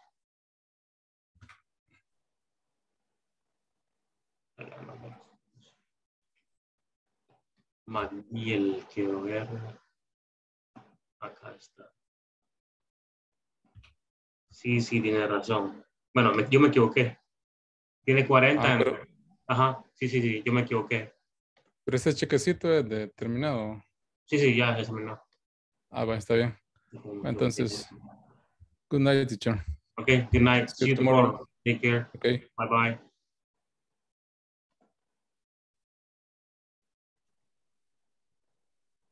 ¿Me asusto o no? Hello. Hola, teacher. Primera vez que la veo, mira. Sí, lo siento. Ok. Bueno, tenemos acá like 5 or 6 minutes para poder aclarar cualquier duda que usted tenga de los temas que hemos visto o de cualquier otro tema. Ok. Pregúnteme. Qué genial. Eso es como, qué chivo, mire. Quiero ver. No, de hecho, los temas han estado bastante buenos, explicados. Muy buena, bien entretenida las clases. Quiero ver temas.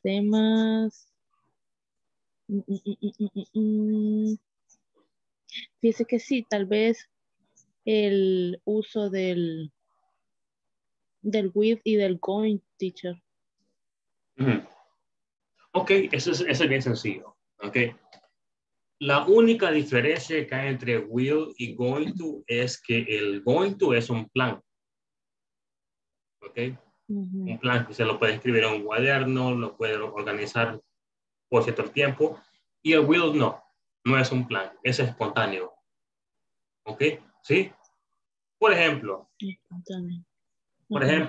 digamos que yo estoy en mi clase inicia a las 8 de la mañana.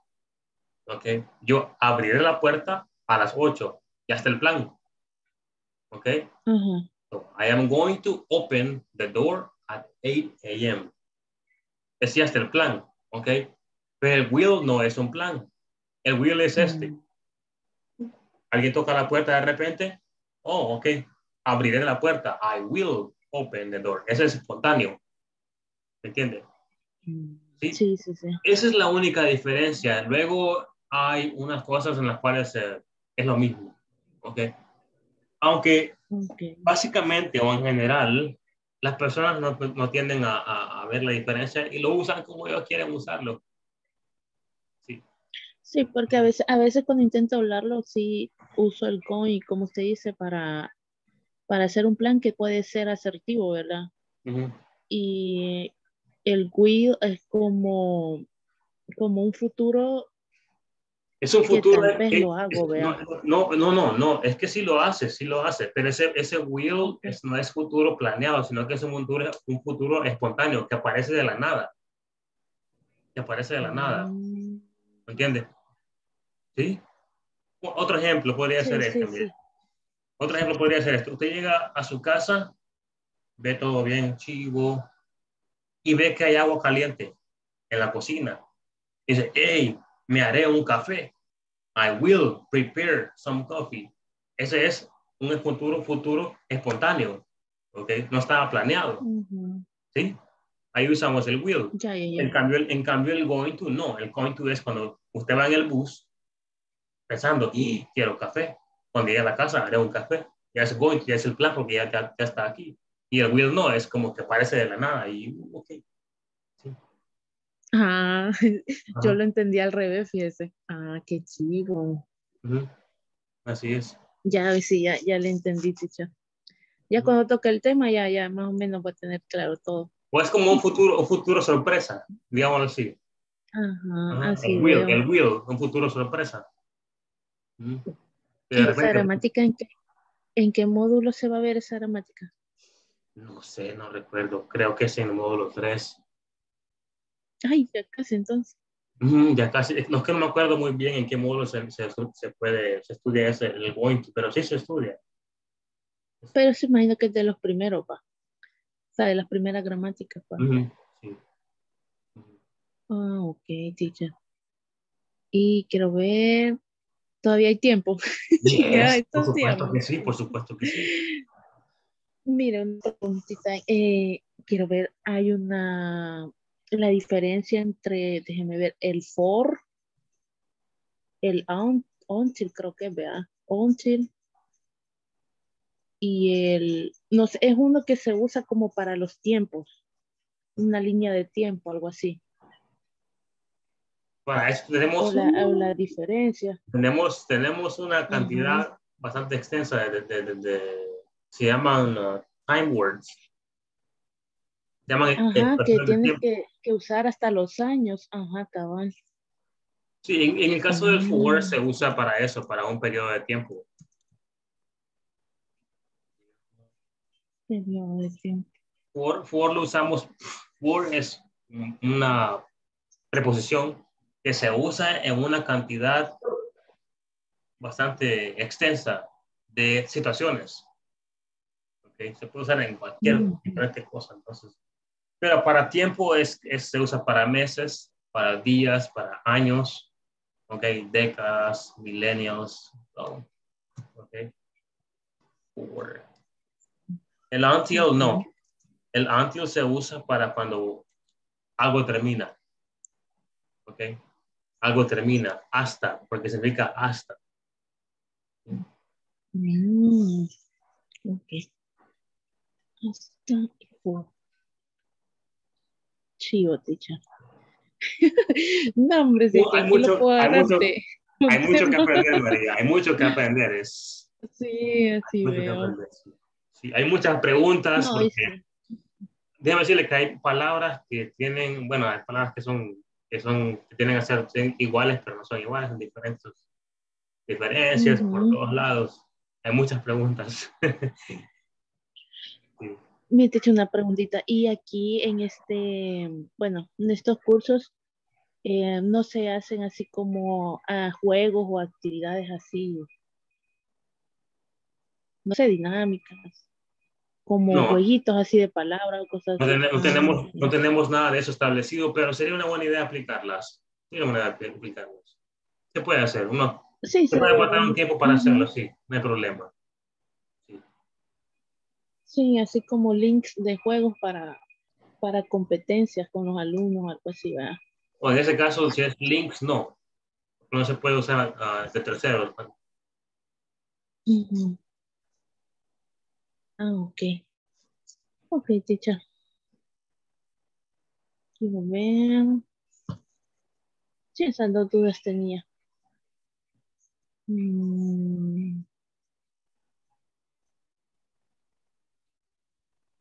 Quiero ver.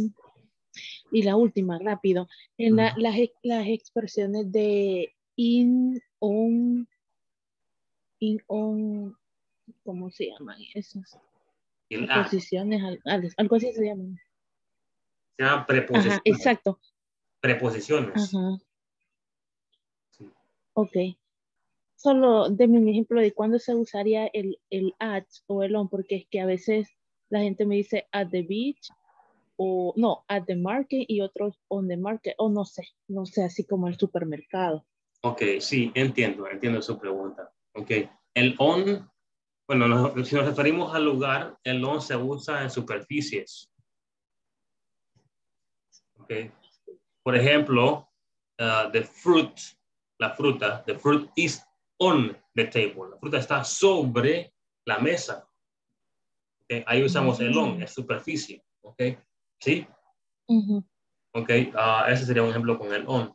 El in se refiere a dentro, en un lugar encerrado, dentro. Ok, I am in the supermarket, dentro del supermarket. ¿Sí? In, es dentro.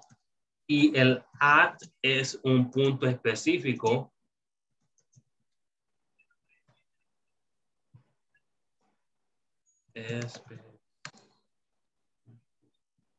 Es un punto específico. Por ejemplo, en la puerta. ¿Ok? O en la entrada. I am at the entrance. En la entrada. ¿Ok? Y en ese caso, at no es un lugar encerrado. ¿Ok? Sino que el at es un punto específico. En la parada del bus, en la esquina, ¿ok? En la entrada, ¿sí? En el portón, ¿sí? No es que usamos el at en un lugar encerrado, ¿ok? Repito, el on se usa para superficies, ¿ok? Por ejemplo, acá tenemos ese teléfono.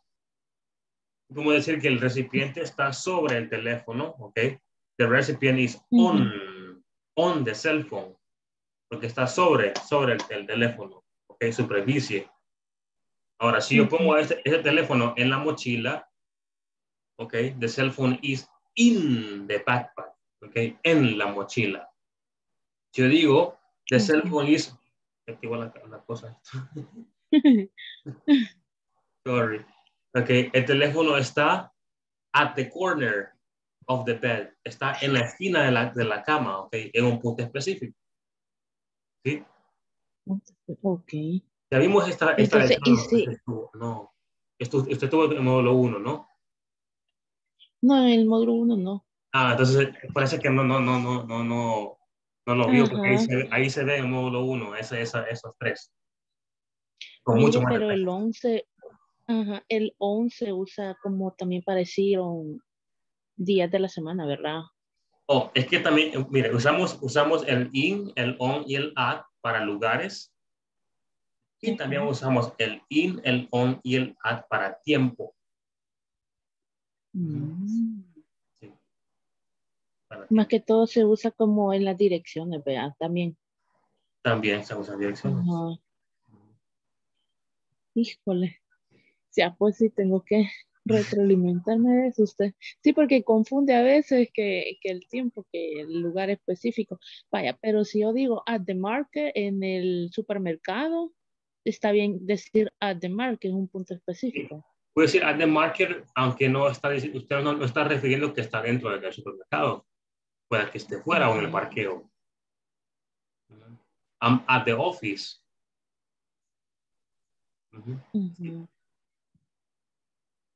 Va, ok, teacher. It's clear. Ok. Gracias, en serio. Bueno, entonces a todos les he preguntado, no sé si tienen alguna recomendación para poder, algo que ustedes que le incluyéramos en la clase. Bueno, ya dijo los juegos, ¿verdad? Competencias. Ok. Sí, tal vez los jueguitos, quiero ver, no sé si tal vez así como trabalenguas, tal vez que nos pueda decir en alguna gramática, para que podamos unas 5 personas decirlo y quien lo diga bien, pues ahí va. Punto extra. Está bien. Sí, nada más eso como para que nos ayude así a la fonética, las pronunciaciones. Ok, me parece bien entonces. Eso vamos a tomarlo en cuenta entonces para poder hacerlo. Sí. Ok, bueno. María, un placer. Se cuida de que descanse mucho. Igualmente. A dormir. Gracias, teacher. Buenas noches. Cuídese. Cuídese mucho. Bye. See you tomorrow. See you.